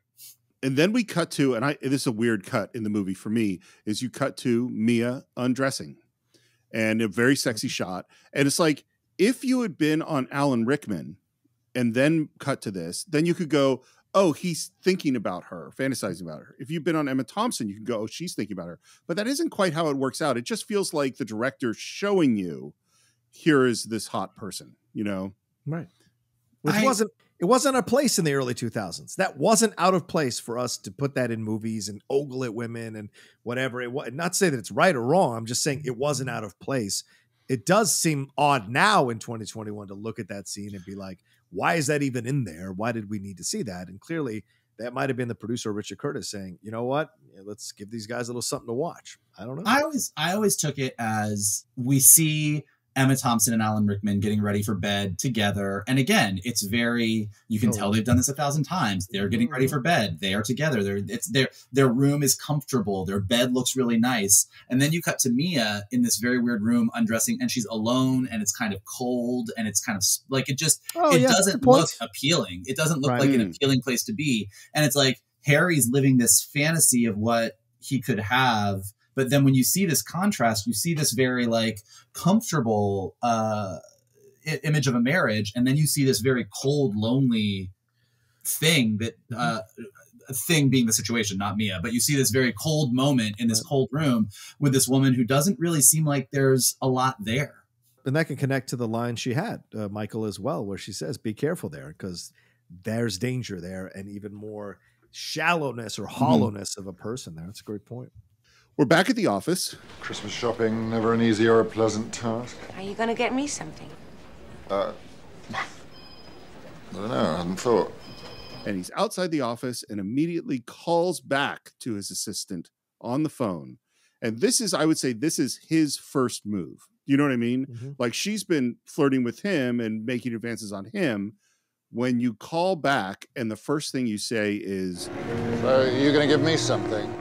Well, now we're into a whole other level. I thought I made it clear last night. When it comes to me, you can have everything. Looking at these lines just isolated, it just seems to get worse and worse how shallow a character she is. Yeah. And then you have Alan Rickman delivering a line that only he can, in the way only he can deliver it. So what do you need? Something in the stationary line? You short of staples? It's very Snape-ish. Yeah. Yeah. He has just a wonderful delivery. And he hangs up the phone because there is Emma Thompson because he's going off to shop with his wife. Yeah. And we arrive at Selfridges, which is, obviously one of the most fanciest, biggest department stores in the world. And they can't shut this store down. So this is all shot in the middle of the night. And a lot of it, like when you get to the Rowan Atkinson stuff, it's like at 5 a.m.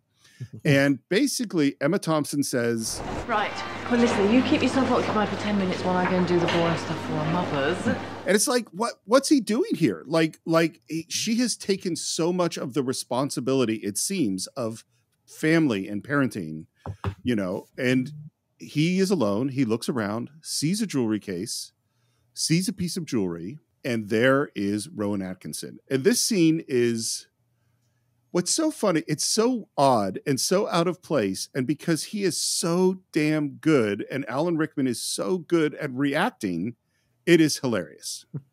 Yeah, it's a weird, and again, like kind of to what we were talking about with the other storyline where like, is Rowan Atkinson supposed to be some sort of supernatural Christmas thing or is he just a dude? And like we said, I think originally he was supposed to be more. It does seem like if he were a Christmas spirit, he is basically trying to prevent Harry from going down a really bad road. Oh, but as it ends up playing, he's just the most annoying guy that works at a store of all time. And we see he says that he's going to buy this 270-pound necklace, which is an expensive necklace. I don't know what the exchange rate in 2003 was, but that seems like a lot of money. And this is the first thing I'm like, dude, your wife is in the store. Like, you're a moron. And then Rowan Atkinson asks, would you like it gift wrapped? Apparently, for Rowan to do this whole bit was 7 minutes long. That's how long it took him to do all this stuff. Look, could we be quite quick? Certainly, sir. Ready in the flashiest of flashes. And Alan Rickman at 5 a.m. had to sit and react for 7 minutes. And some of these are improvised lines. Could we be quite quick, please? Prontissimo. it goes on and on. He pulls out, there's the bow, and no, it's not finished, and then another bag, and then there's a scoop of like rose petals or something, and cinnamon, and every little detail Rowan Atkinson is just puts so much into it as Alan Rickman gets more and more uncomfortable. Almost finished. Almost finished? What else can there be? You're going to dip it in yogurt, cover it with chocolate buttons. And then he puts on the glove. It's brilliant. I mean, Atkinson is such a great physical comedian, and to play this thing out as long as he does, I think Mike, you make an excellent point. I've never ever thought of if he is supposed to be that supernatural thing. The fact that he's dragging this out is giving him more time, Alan Rickman's character, to reconsider the situation, and the frustration on Rickman's face is all about getting caught. So he knows he's doing something wrong. Yeah. And so the fact that he's dragging this out is kind of heightening the tension here that he's going to get caught. I always mirror this or think of this scene and juxtapose it to the scene with Chevy Chase in Christmas Vacation when he's getting the lingerie for his, or supposedly for his wife from that woman behind the counter. It's interesting to watch both of those scenes back to back. I think they're hilarious. Or even Eugene Levy in Serendipity when he's messing around with that counter stuff as well. So to me, it's all very interesting what he does here. But of course, it's to heighten the tension, heighten the fear. And you're right to say he's kind of an idiot for doing this while he's out with his wife. He could go on his own. But the fact that he's doing it right under his wife's nose when she's out there buying Christmas presents, probably for the kids or for their friends, so he doesn't have to deal with that nonsense because it irritates him, saying from his point of view, it's really cruel of him to do this while they're there as she's doing something as a favor for him. It's nuts. It's ridiculous. And just at the end, up comes Emma Thompson, who's shocked to have found him in the jewelry section. Well, I was just looking around. Don't worry. My expectations are not that high after 13 years of Mr. Oh, but you always love scarves. Which is a really sad line. I mean, most of Emma Thompson's lines are really sad. It is, we'll get to the end of this, but this is where I have like my issue with Love Actually being that Emma and Sarah Karen and Sarah, I guess, have just like the shittiest endings in this movie. It's truly shitty. It's later on, Harry comes home late and he walks away and she looks in his pocket of his jacket, which he's left hanging, pulls out a jewelry box and there sees the necklace that we know he has bought for Mia. And Emma Thompson's facial expression as she turns away is so adorable when she knows that she's going to get this amazing gift. Mm-hmm. Yeah. And she checks later on, and under the tree is a box that's exactly the same size box or a wrap package, exactly the same size as the box with the jewelry. And it says, "Sorry, I'm such a grumpy bugger." And she smiles and she's so excited. And you could feel the oncoming train wreck, you know? Yeah. And it's Christmas Eve. We're opening presents. And she is so excited. She jumps in front of the kids to open her present. And Alan Rickman, thinking that he is being very clever, says, I have, of course, bought the traditional scarf as well, but this is my other slightly special, personal one. And she kisses him first before opening it and says, "Thank you." And opens it up, and it is a Joni Mitchell CD. Which the tragedy of this is, in the absence of a Mia, in the absence of that entire storyline, this is a good gift. Like, it is they had a moment, they talked about Joni Mitchell. She was like, "I love her so much." He was like, my wife loves Joni Mitchell. I got her a Joni Mitchell CD. Like, it is actually a good gift. It's just not the other gift. And it's like it's like if he had just gotten her scarves or something, it would have been just super shitty. But it's that balance of like, you did sort of a good job as a husband in the absence of the fact that you're a super shitty husband. Yes, that is exactly right. And I had to say, Emma Thompson's performance from this point forward in the movie is astounding. Yeah. I think it is nominated for an Oscar level of performance. I think she is so good in every little thing she does because it's so layered and so moving and so complicated, and you see her reaction. God, that's a surprise. And then she takes a moment and she says, Actually, do you mind if I just absent myself for a second? All that ice cream. Darling, could you just make sure the kids are ready to go? All right, no, I'll be back in a minute. And in this moment, as she walks out of the room, again, we cut to Mia walking towards camera from out of focus, putting on that necklace. Yeah. Quick question. Has he had sex with Mia? I don't think so. I don't think he has, but I mean, you could argue it either way. Like, when did he give her the necklace? Did he give her the necklace at work? Then no. Did he go to her house and give her the necklace? Probably. You know, and we don't know, and I don't know that we'll ever know. But my feeling in watching it is always that, and we don't know. And Emma Thompson sort of asks the question a little later on, like, I think that he gave the gift, and I think that that's the road he's going down and going towards having sex. But I choose to believe that he didn't have sex with her yet. Mm-hmm. That's my gut too. Yep. So Emma Thompson alone in her bedroom. The song is a Joni Mitchell song. It's Both Sides Now. It's a song that she re-recorded in 2000. It's a song from the 60s. Richard Curtis hearing the re-recording of Both Sides Now is the origin of this whole storyline. Mm-hmm. That is the inspiration for this story. Moons and Junes and Ferris wheels, the dizzy dancing way that you feel. She's standing there next to the bed. The lyrics are just right on point. But now it's just another show,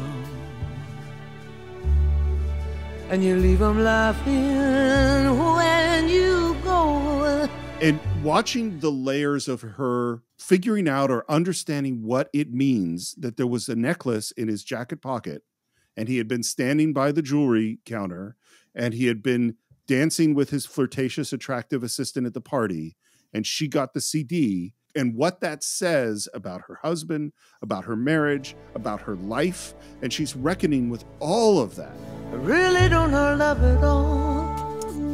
Which is a great counter to what she said earlier about Joni Mitchell believing that true love is forever. Here she is singing about true love or about love, and saying that she knows nothing about it at all after having experienced it multiple times. You know? Yeah, that's a really good point. And she pulls herself together, takes a deep breath. I love, by the way, the small detail. Sometimes acting is all in small details, that she straightens the bed before she leaves. Yeah. Because just, I don't know why, but that feels so real. That bed it's like her marriage. It's her home. Yep. And she's trying to control anything she can. Like, she's spiraling, everything's falling apart. And it's like, well, I can straighten this bed. Like that's the only thing I can do. It's like, or, you know, there's just like this, it's this weird, like, trying to make anything out of the mess that has happened or something. It's a great moment. And then she's at the doorway about to walk back in with her family. And you see her, what I call put on the face. She's putting on the face.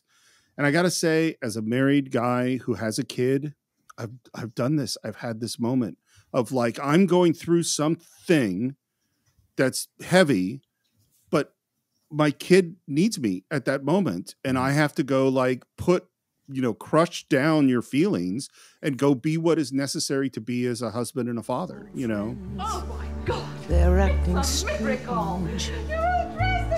And they shake their heads. And they walk out in front, and you see the anger as she walks out behind them. Everything she does is spectacular, I think, in this sequence. Oh, yeah.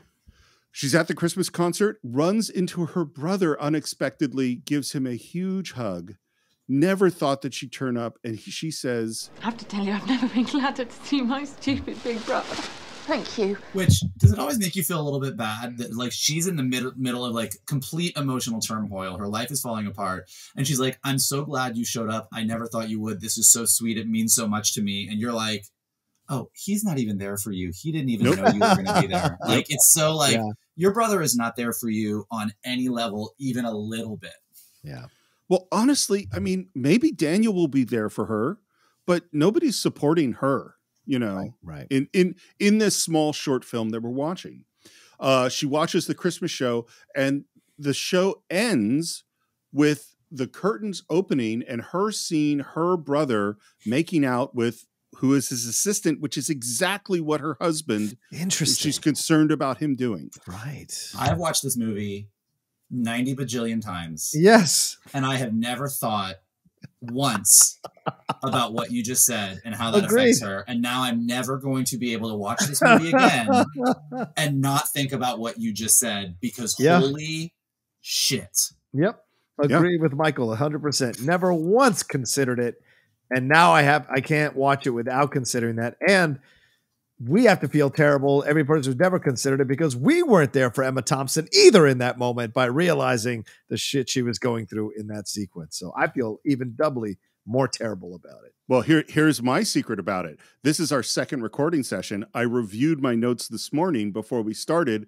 That is when I had the thought. I had the thought today.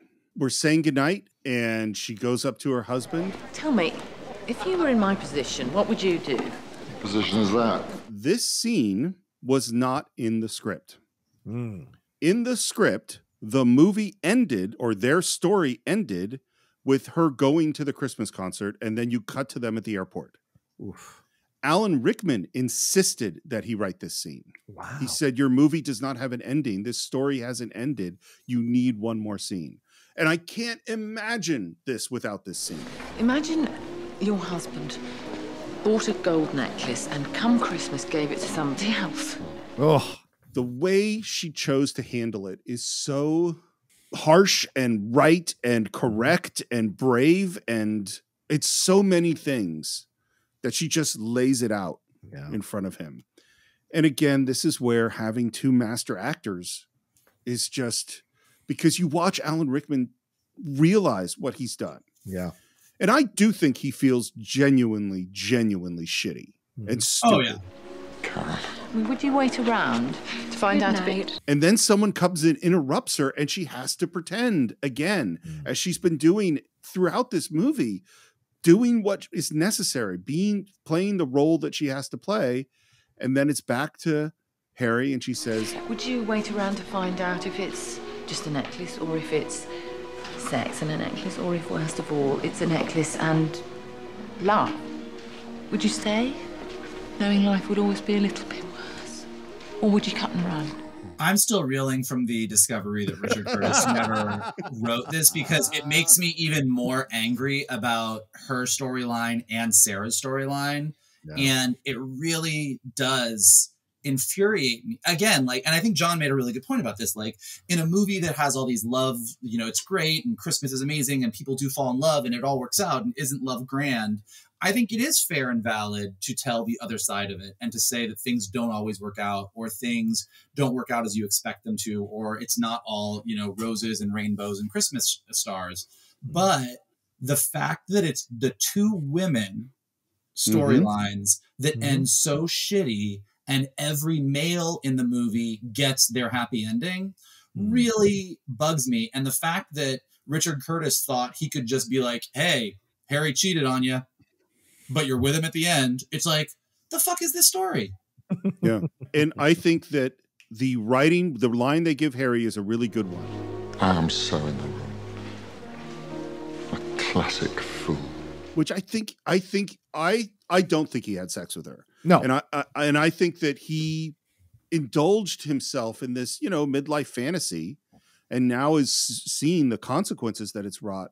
And her response. Oh, go ahead, John. No, we're a terrible gender. We're an idiotic gender. We're a phenomenally stupid gender. And we do dumb things like this all the time in vain pursuits of recapturing our testosterone levels when we were 20 years old. It is all of that. You can call it midlife crisis, but I think that's too small of a word or term to describe it all. Men do this. It's a terrible thing. We try to find this kind of vibrancy or relevancy in that. Even the greatest of us, you could argue Frank Sinatra was one of the greatest. And here he is trying to mess around with Mia Farrow because he's essentially trying to marry the younger audience so he can somehow stay relevant. So it happens, and it's horrible and it's terrible. And I love that they turn Alan Rickman, who's this great, masterful Shakespearean type actor, into a sad old clown as he's begging for forgiveness from his wife for having even remotely entertained this possibility and not appreciated all the lengths she's gone through to make him as happy as possible in that marriage. Well, and this is what that is all in her next line, which is, yes, but you've also made a fool out of me. You've made the life I lead foolish too. Oh, she has done all these things, played all these roles gone to the stupid Christmas office party and talked to all the people she's talked to, made the paper mache lobster, I think she showed up at every fucking event, did every single thing she was required to do because she believed her marriage had meaning. Yeah. And now she feels like it doesn't. Yeah. And he made her feel that way.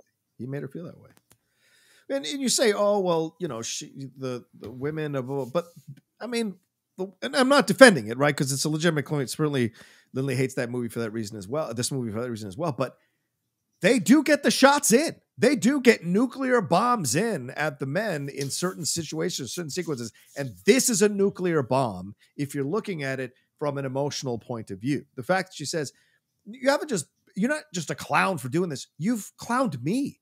You've essentially turned our life into a joke by doing this and insulted it at the deepest levels. And that's a devastating thing to hear if you have remote affection or care or love for the person who's saying it to you. It's, this scene is great and everything she says is great. Yeah. It's more, we'll get to the end and then I'll, I'll say how I feel. And then she does, right in this moment, right as she drops, as you say, the nuclear bomb, she has to turn around because her kids are coming out and says, darling, and put on the face. Yeah. Darlings, oh, you were wonderful, my little lobster. You were so... And watching Alan Rickman watch her is amazing. So it's a month later. We're at the airport. Alan Rickman shows up, probably from a business trip. The kids run up, ask if he has any presents, and there's a kiss on the cheek. How are you? It's always interesting when an actor has to say the same sentence twice. And pay attention to what Emma Thompson does with this. She says, I'm fine. I'm fine. And the second I'm fine says, our marriage will continue. That's what it says to me. Yeah. And there's such sadness and such hopelessness for me in this moment. And she says, good to have you back. Then they head home. And that is the end of this film. Well, and actually, to your point, but also the way that she said, she says, here we go, or whatever, let's go, or whatever. And then she says home. And the way that she says home is this sort of melancholic, like, home is no longer a warm place for her. It fucking feels like a prison. And this is why this has always bugged me.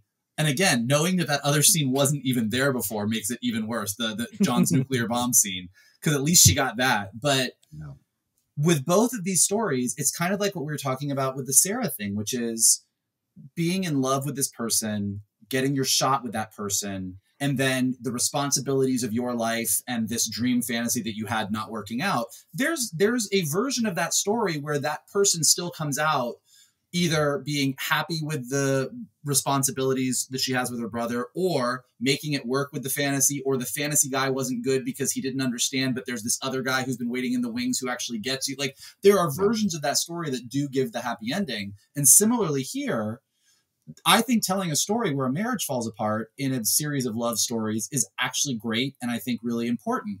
But I think, can she leave? Can she realize she could be happier? Can she realize she can there's so many versions. And again, just because everyone else gets such an idyllic ending, the fact that she and Laura Linney just get basically, your life sucks. Congratulations. And both of them suck because of familial responsibility.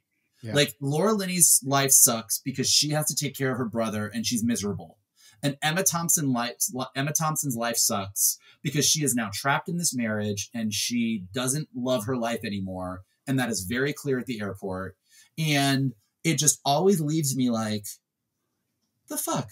Yeah. Like, at least give one of the women a happy storyline and give Colin Firth the shitty ending or something. You know, like, it's like, it always bugs me because in a movie that is so critiqued for its portrayal of many of the women characters and the over-sexualization of many of the women characters, the two women that actually are the strongest actresses that get to carry their own storylines get really robbed at the end. And it's that contrast. It's having the shallow, stories and women as objects on the one hand, and the sad stories on the other hand.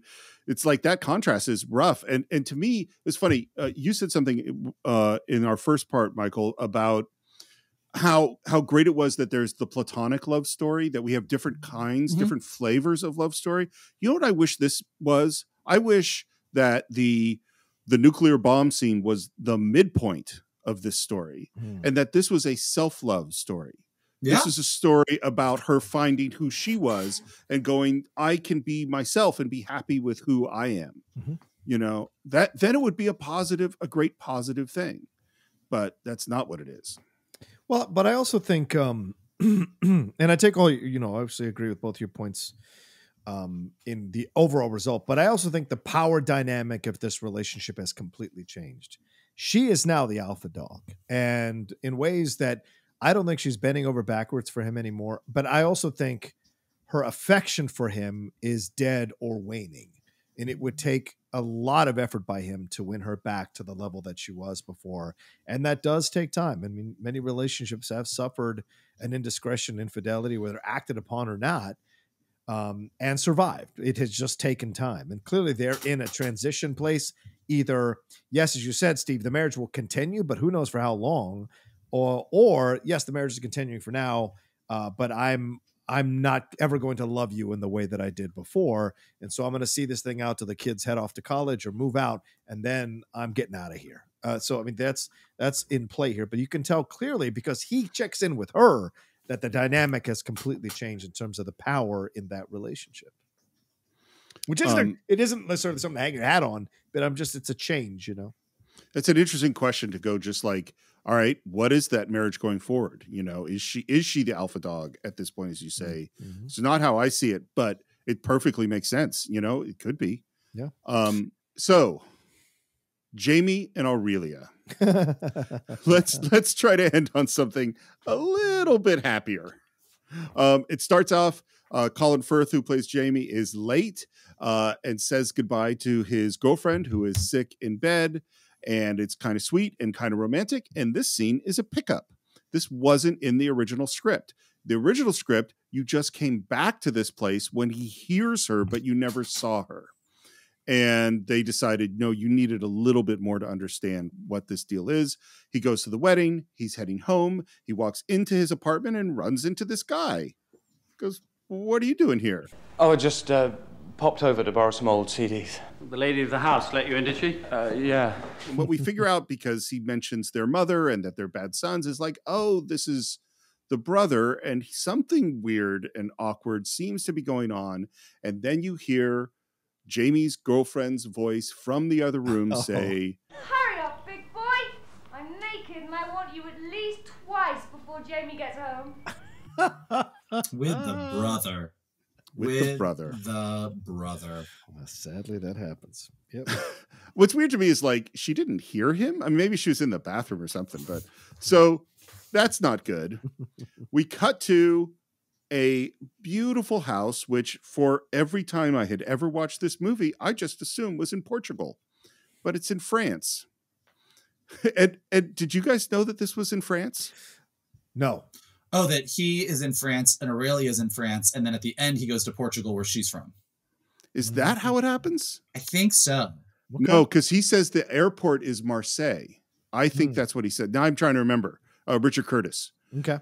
But I never knew it was in France. There's this moment where he tries to speak French to her, but like, why would I ever think it was in France when she speaks Portuguese? It made no sense to me. But regardless, he's in this beautiful house, and we've discovered that he's a writer because he's typing.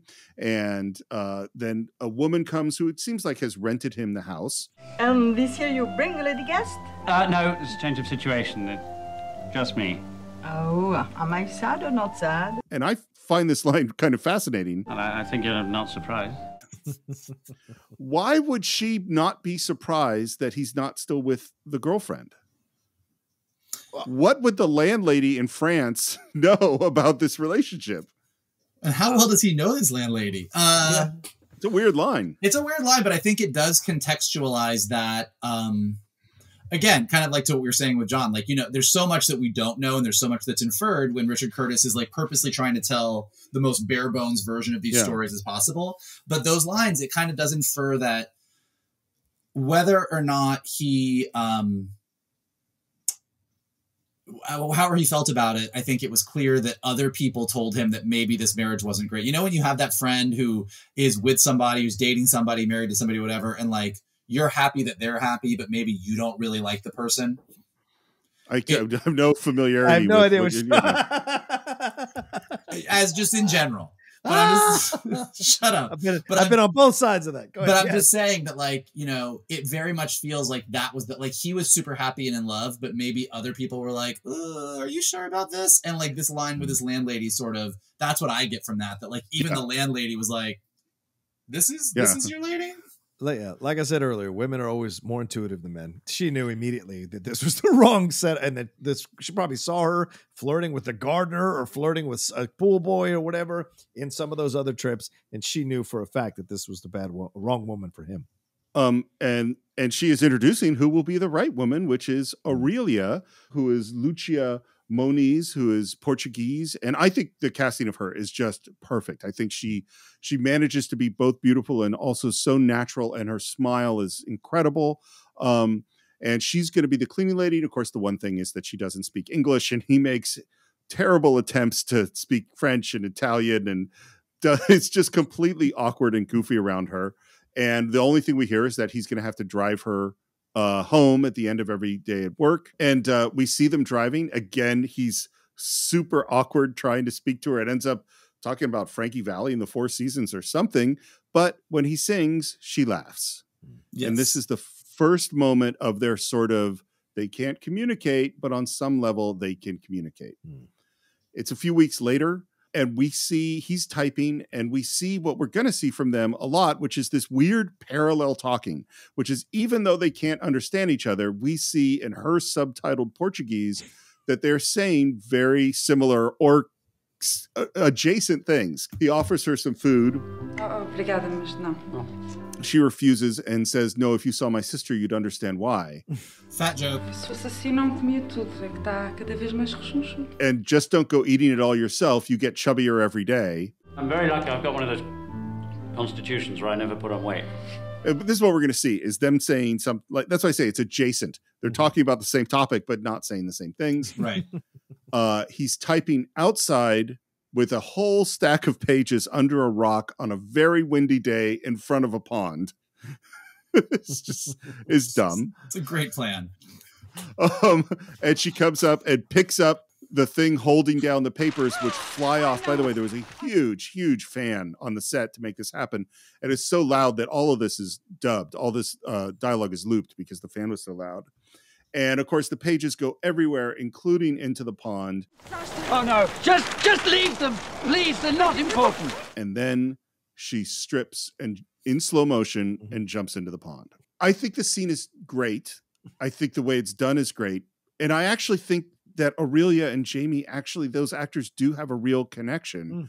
And I kind of wish the center of it wasn't him watching her strip in slow motion. Do you know what I mean? Because that's the most objectifying moment for a relationship that's actually really fun. Yeah, everything about this storyline is actually really cute. And like you said, all of the sort of speaking adjacently is really well done. When she takes off all her clothes, it's a little male gazy. Like, it's like, you're like, oh, this is definitely a male director, and we are lingering and slow motion. Yep. And again, like, people listening to this will be like, oh, stop complaining about it. Like, that's a guy appreciating a woman. Like, women are beautiful and we should appreciate it. And like, you can, but you don't necessarily need to do it in slow mo as she takes off her. Like, it's definitely male gazy.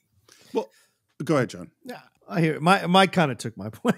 I mean, this is how men see it. And sometimes in their heads, they see it in slow motion. We're seeing it from Jamie's perspective, right? So is that the character's name? Jamie? Yeah. We're seeing it from Jamie's perspective.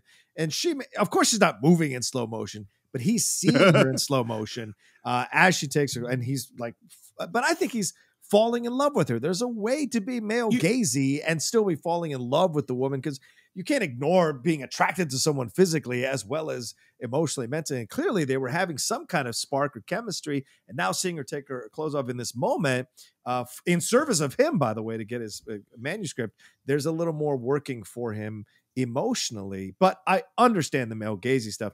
I see it a little more innocently, but I totally understand if that offends people. I don't think the male gaze is like well, it is kind of lascivious, I guess, but I don't think when you like, I don't think it's innocent or non-innocent. I think it's a thing and I think the reason it's an issue is where's the slow-mo shot of Carl taking off his clothes? True. Very true. Like everything you said, totally valid. Guys look at a woman, they appreciate her beauty. This is the way Jamie is seeing it. That would all be great if there was an equal number of female gaze or queer gaze in films, but there's not. All we ever get in film is the slow-mo of the woman taking her clothes off. And look, Carl gets pretty naked, and me, circa 2000, was very, very excited about all of it. So great, yay for Carl's nakedness. But we don't linger on shots of Carl slowly unbuttoning his shirt and his pants coming down. And like, that dude's body is definitely worthy of a slow-mo shot. But we don't get that. And so I think the issue is you make valid points and you can definitely justify why you would want a guy to look at a girl and appreciate her beauty. And that's all fair. It's just that we almost never in film get the opposite. And that's why it's kind of an issue. You get Harvey Keitel's penis in the piano. That's what you get. And by the way, y'all can keep it. Y'all can keep it. Well, and to underscore your point real quick, sorry, Stephen, to underscore your point real quick, Mike, even when we get, what's Rodrigo Santoro's? Carl.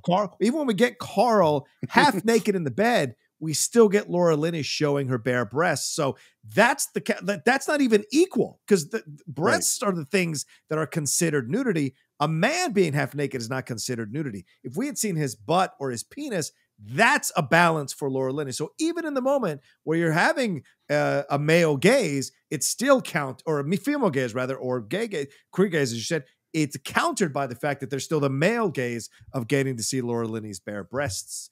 So it's imbalanced no matter when they do it. So it's actually a very, very good point, Mike. So several things. The first thing is I think we are getting a little bit of the opposite in Marvel movies because there is a lot of muscular dudes that the camera is lingering on. That's definitely happening. Here's my, I believe that sexual attraction is a real thing. And to go like, we're not going to have people staring at each other's bodies, we're just going to take that out of movies is kind of ridiculous because that's part of life. What I think though is like part of it is it's in the context of this film, which does so much objectifying. It has so many shallow elements. If this had just been in a deeper movie, I wouldn't have had a problem with it. And here's the bigger thing. Why ever take her clothes off? He didn't take his clothes off. Right. Because the story element is she was willing to jump into the pond to save his book. That's awesome. But we're focusing so much more on, man, she's got a great body. Right. And that's a different thing. I think it lessens the story. This is something I brought up in the last part. And it's a fair point you make, Steve, from an American point of view. But Europeans are always chastising us for being so crazy about the female and the male body. Oh, I'm sorry, Mike.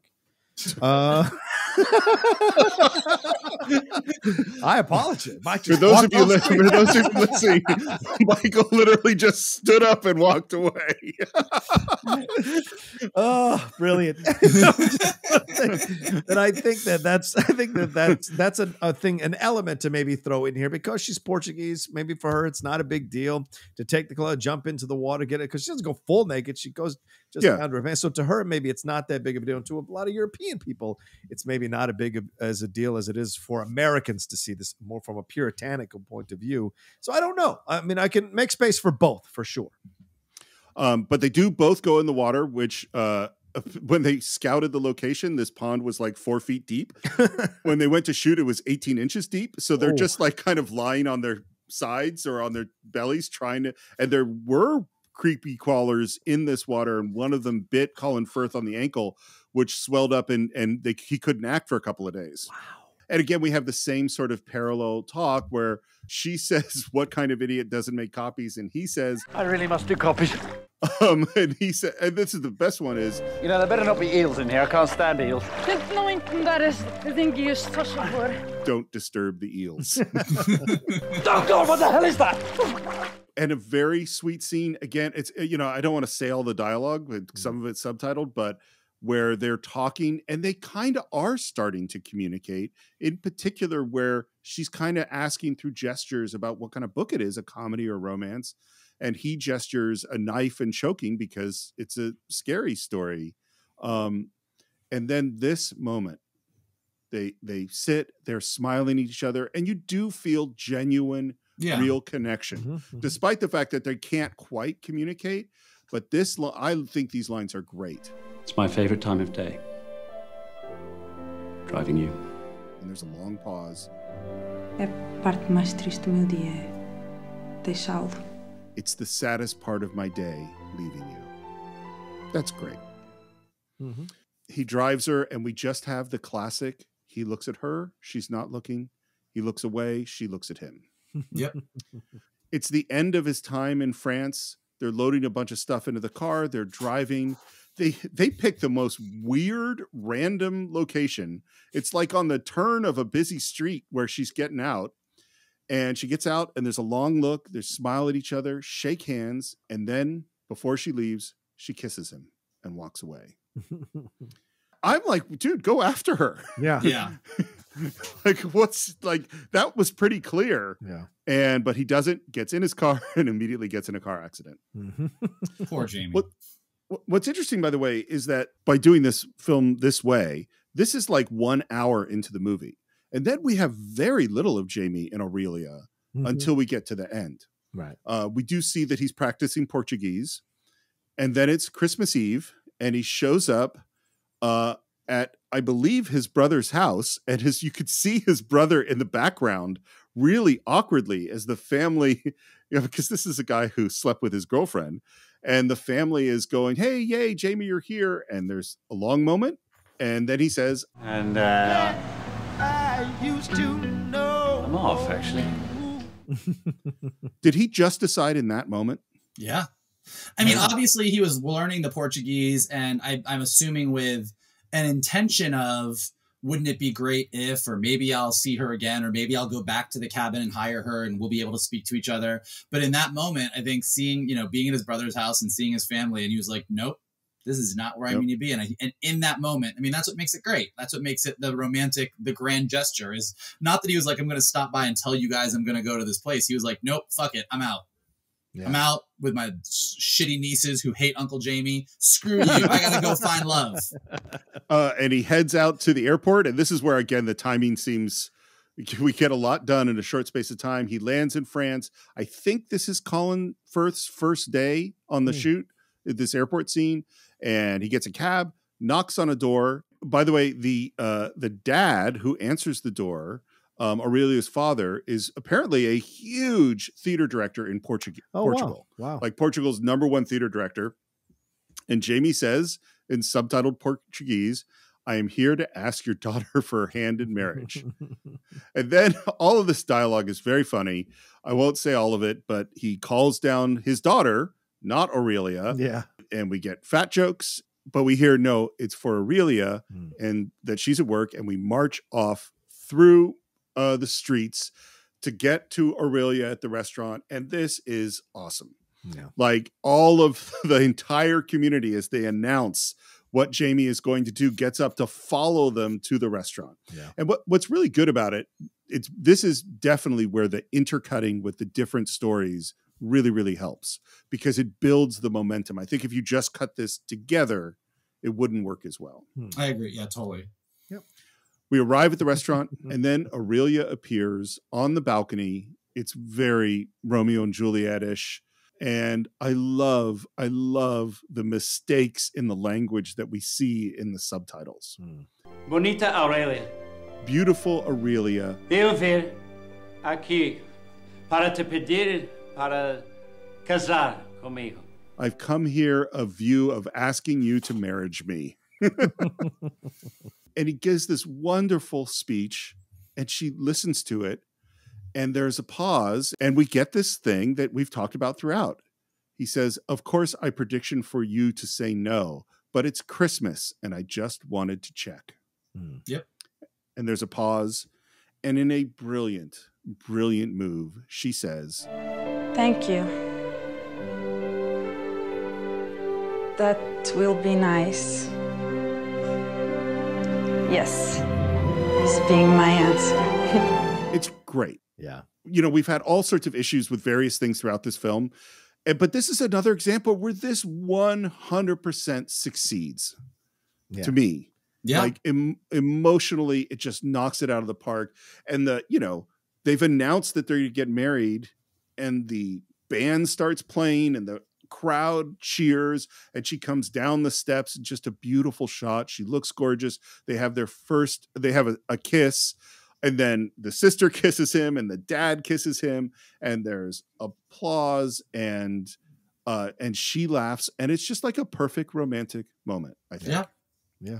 Well, and it's also just because this story knows what it is from the beginning to the end. Like, this is a story about communication, which is great because, to your point, so many of the stories in this movie are more about the physical and being in love with someone's outer form. And this is, as much as we talked about the male gaze stuff, like, this storyline is two people that are not able to speak the same language that still figure out how to communicate with each other, and then both independently of each other make the effort to do something that will allow them to communicate with each other even more. And that's what we get to see. And the fact that they did it independently shows that they both were on the same page, that they both felt the same way about the other. And so it's just perfectly romantic, and it's perfectly perfect. This one gets a little bit of crap from some of the people who come after because, of course, it happened. She's in a subservient position, but he's such a foppish guy through the whole sequence that it actually doesn't come across that way at all, in my opinion. And she is very much in control. He comes to her, he flies to her. He embarrasses himself in front of the dad. He's the one that marches down to the restaurant. He's the one that takes the chance from all those people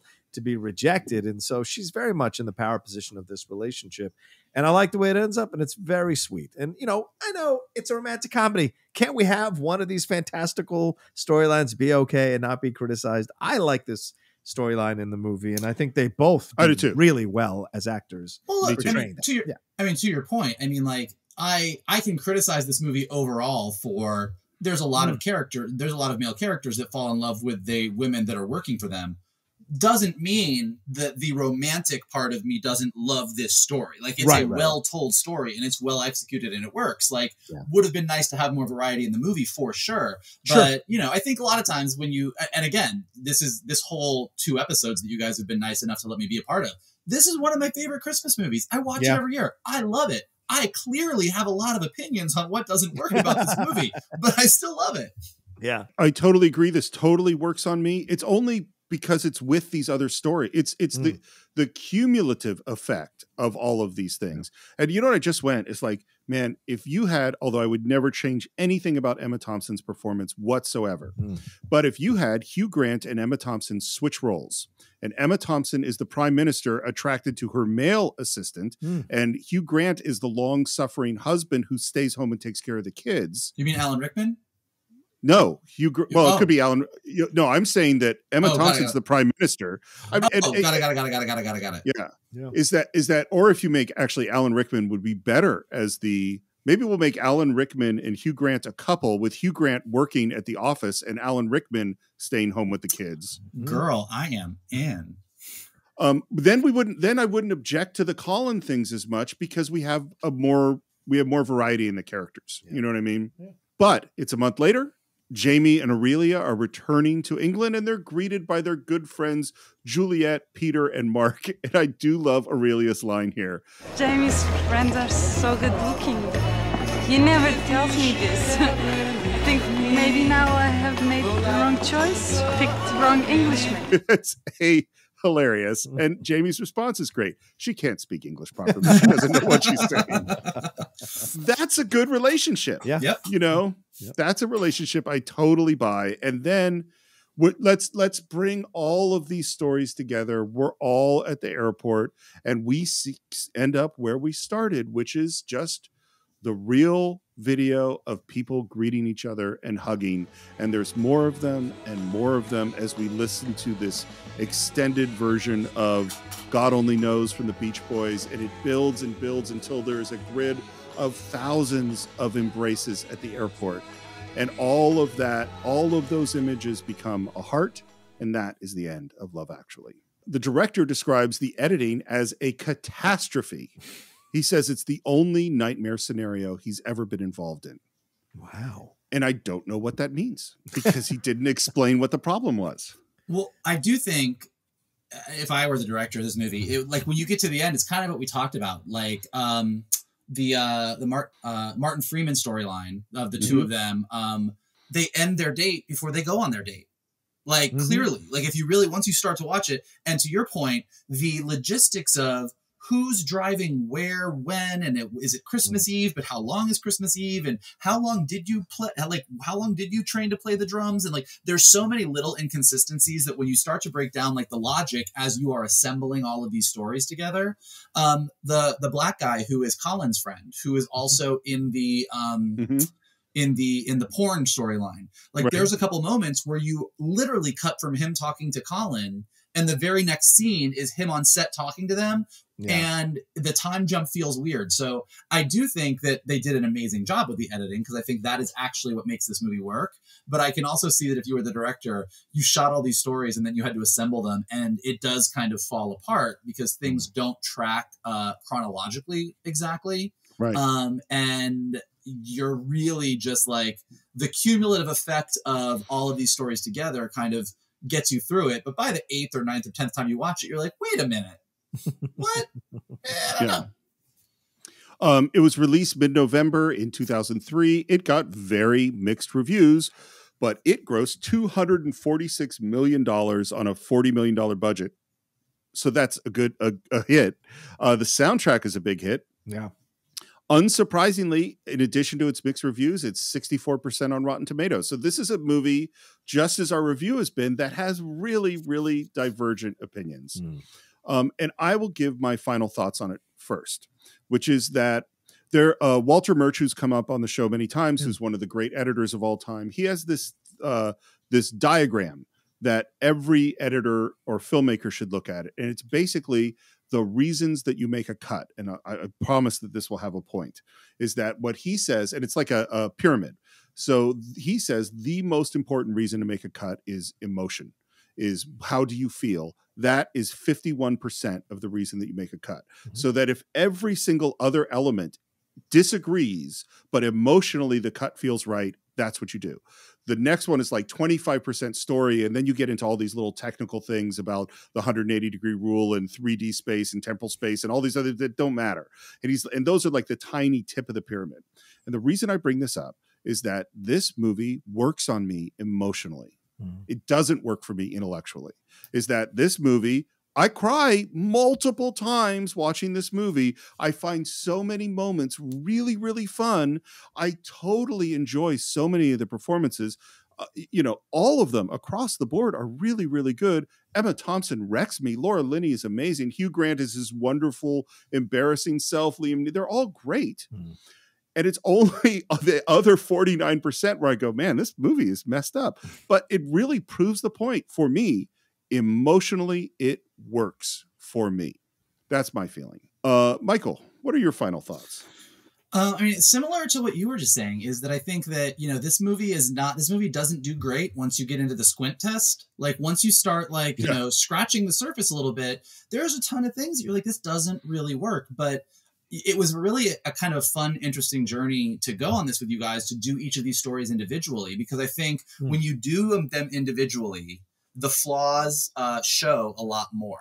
But I think when you watch this movie as a whole, and you're bouncing back and forth from one story to another, and every actor is at the top of their game, and you have these people that you love that just bring a natural charisma to these roles, you get entranced by it. And for me, even though the details I have plenty of issues with, and we've talked about them on these 2 episodes, the overall idea that love actually is all around, that if you tell the truth, you get the happy ending, and that everything's a little bit more magical at Christmas, I totally buy into all 3 of those things. And that's what this movie is. And the other part of it, to the cutting of it all, that Craig Armstrong score, that is not on the soundtrack. You can't, a couple of the tracks are, but the really banger tracks that they use in like every movie montage and movie trailer aren't on that. You have to find them. And fortunately I have found most of those tracks, but that whole ending with Colin Firth going to see Aurelia, and Daniel and the kid running through the airport to see Joanna, the music swelling and these 2 romantic gestures happening simultaneously and love winning and all that stuff, like it gets me every time. So I will always love this movie. Like I said at the beginning, like a problematic relative. I will freely admit that my relative is problematic and says things that they shouldn't say, and I wish that they were better than they are, but I still love them. John, how about you? Well, I mean, there are movies that come along and defy the critics and defy their points of views, defy the overall Rotten Tomatoes score or whatever. And it's because the movie works on a primal level, on an instinctive primal level. And in 2003, when this film came out, it was the right time for this film to come out. Remember, 9/11 is still just barely 2 years away. This idea of being in an airport, being in an airplane, in essence, I think every airline should get on their hands and knees and kiss Richard Curtis's feet for what he did, for bringing back the idea of seeing your friends, seeing your family, what airports really represented to a lot of people, which is connecting with each other, finding each other, receiving each other, whether they're immigrants coming to a new country or loved ones reuniting. It's there for that. And certainly that's throughout this whole film, this idea of these stories as well, showing you the multiple facets of love, the multiple angles of love. And yes, certainly a lot of it doesn't, or some of it doesn't hold up in 2021 for sure. But at the core, at its center, it's about love, ... actually. And that's what's important here. And that's what brings people back to enjoy the film. And the ones that don't like it have every right not to like it. But those of us who do love it, we love it because of what it says about love and what it shows us about love and the hope and the possibility of love mixed in with the realities and the brutal realities sometimes of love. And so I appreciate the film for that, and I appreciate what it does. And as an Anglophile, this is one that I absolutely love to revisit whenever I can, and certainly had a great time revisiting it with these 2 episodes with you guys. So that's what we think of Love Actually. Of course, we always want to hear what you think. You can visit us on our Facebook page. I'd love to hear which is your favorite storyline, and do you think that the whole thing delivers or not? And you could also follow us on Twitter at Cine_Files, on Instagram at the Cine-Files Podcast. Please subscribe to the show. You could do it on iTunes or YouTube or Spotify. On iTunes, please leave your reviews. On Spotify, apparently you can now rate podcasts. So if you could, now you got a whole new place to give the Cine-Files the top possible rating. If you want to buy or stream Love Actually along with every other film we've ever reviewed through Amazon Prime, you can do it at our website, Cine-Files.net. You can support the show at patreon.com/thecine-files. And you could follow me at SR Morris on Twitter, SR Morris1 on Instagram. And if you like Star Trek, Enterprise Incidents. John, how would people find you? You can always find me at The Roca Says on Twitter and on Instagram. I'm also hanging out on Twitch there, The Outlaw Nation, all one word. And head on over to my YouTube channel, where both of these gentlemen have been a guest and co-host a show with me on that YouTube channel, youtube.com/John Roca Says, to enjoy all the stuff I'm doing there. And don't forget my other podcasts, The Top 10 and The Geek Buddies.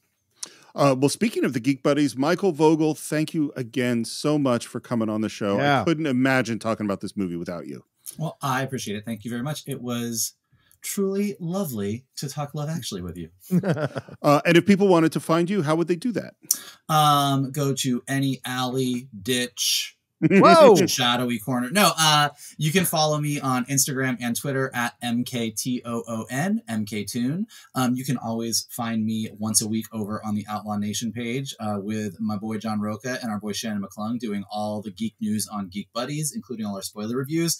And if you want to hop over to YouTube and just watch Strawberry Shortcake Berry in the Big City, you can watch my show, which is currently out on YouTube, that I am show running. So check that out too. I think between us, we could probably provide just about everybody's entire entertainment needs. So that is it for this week. Happy holidays, everyone. Happy New Year. And we will see you next time for a brand new film on the Cine-Files.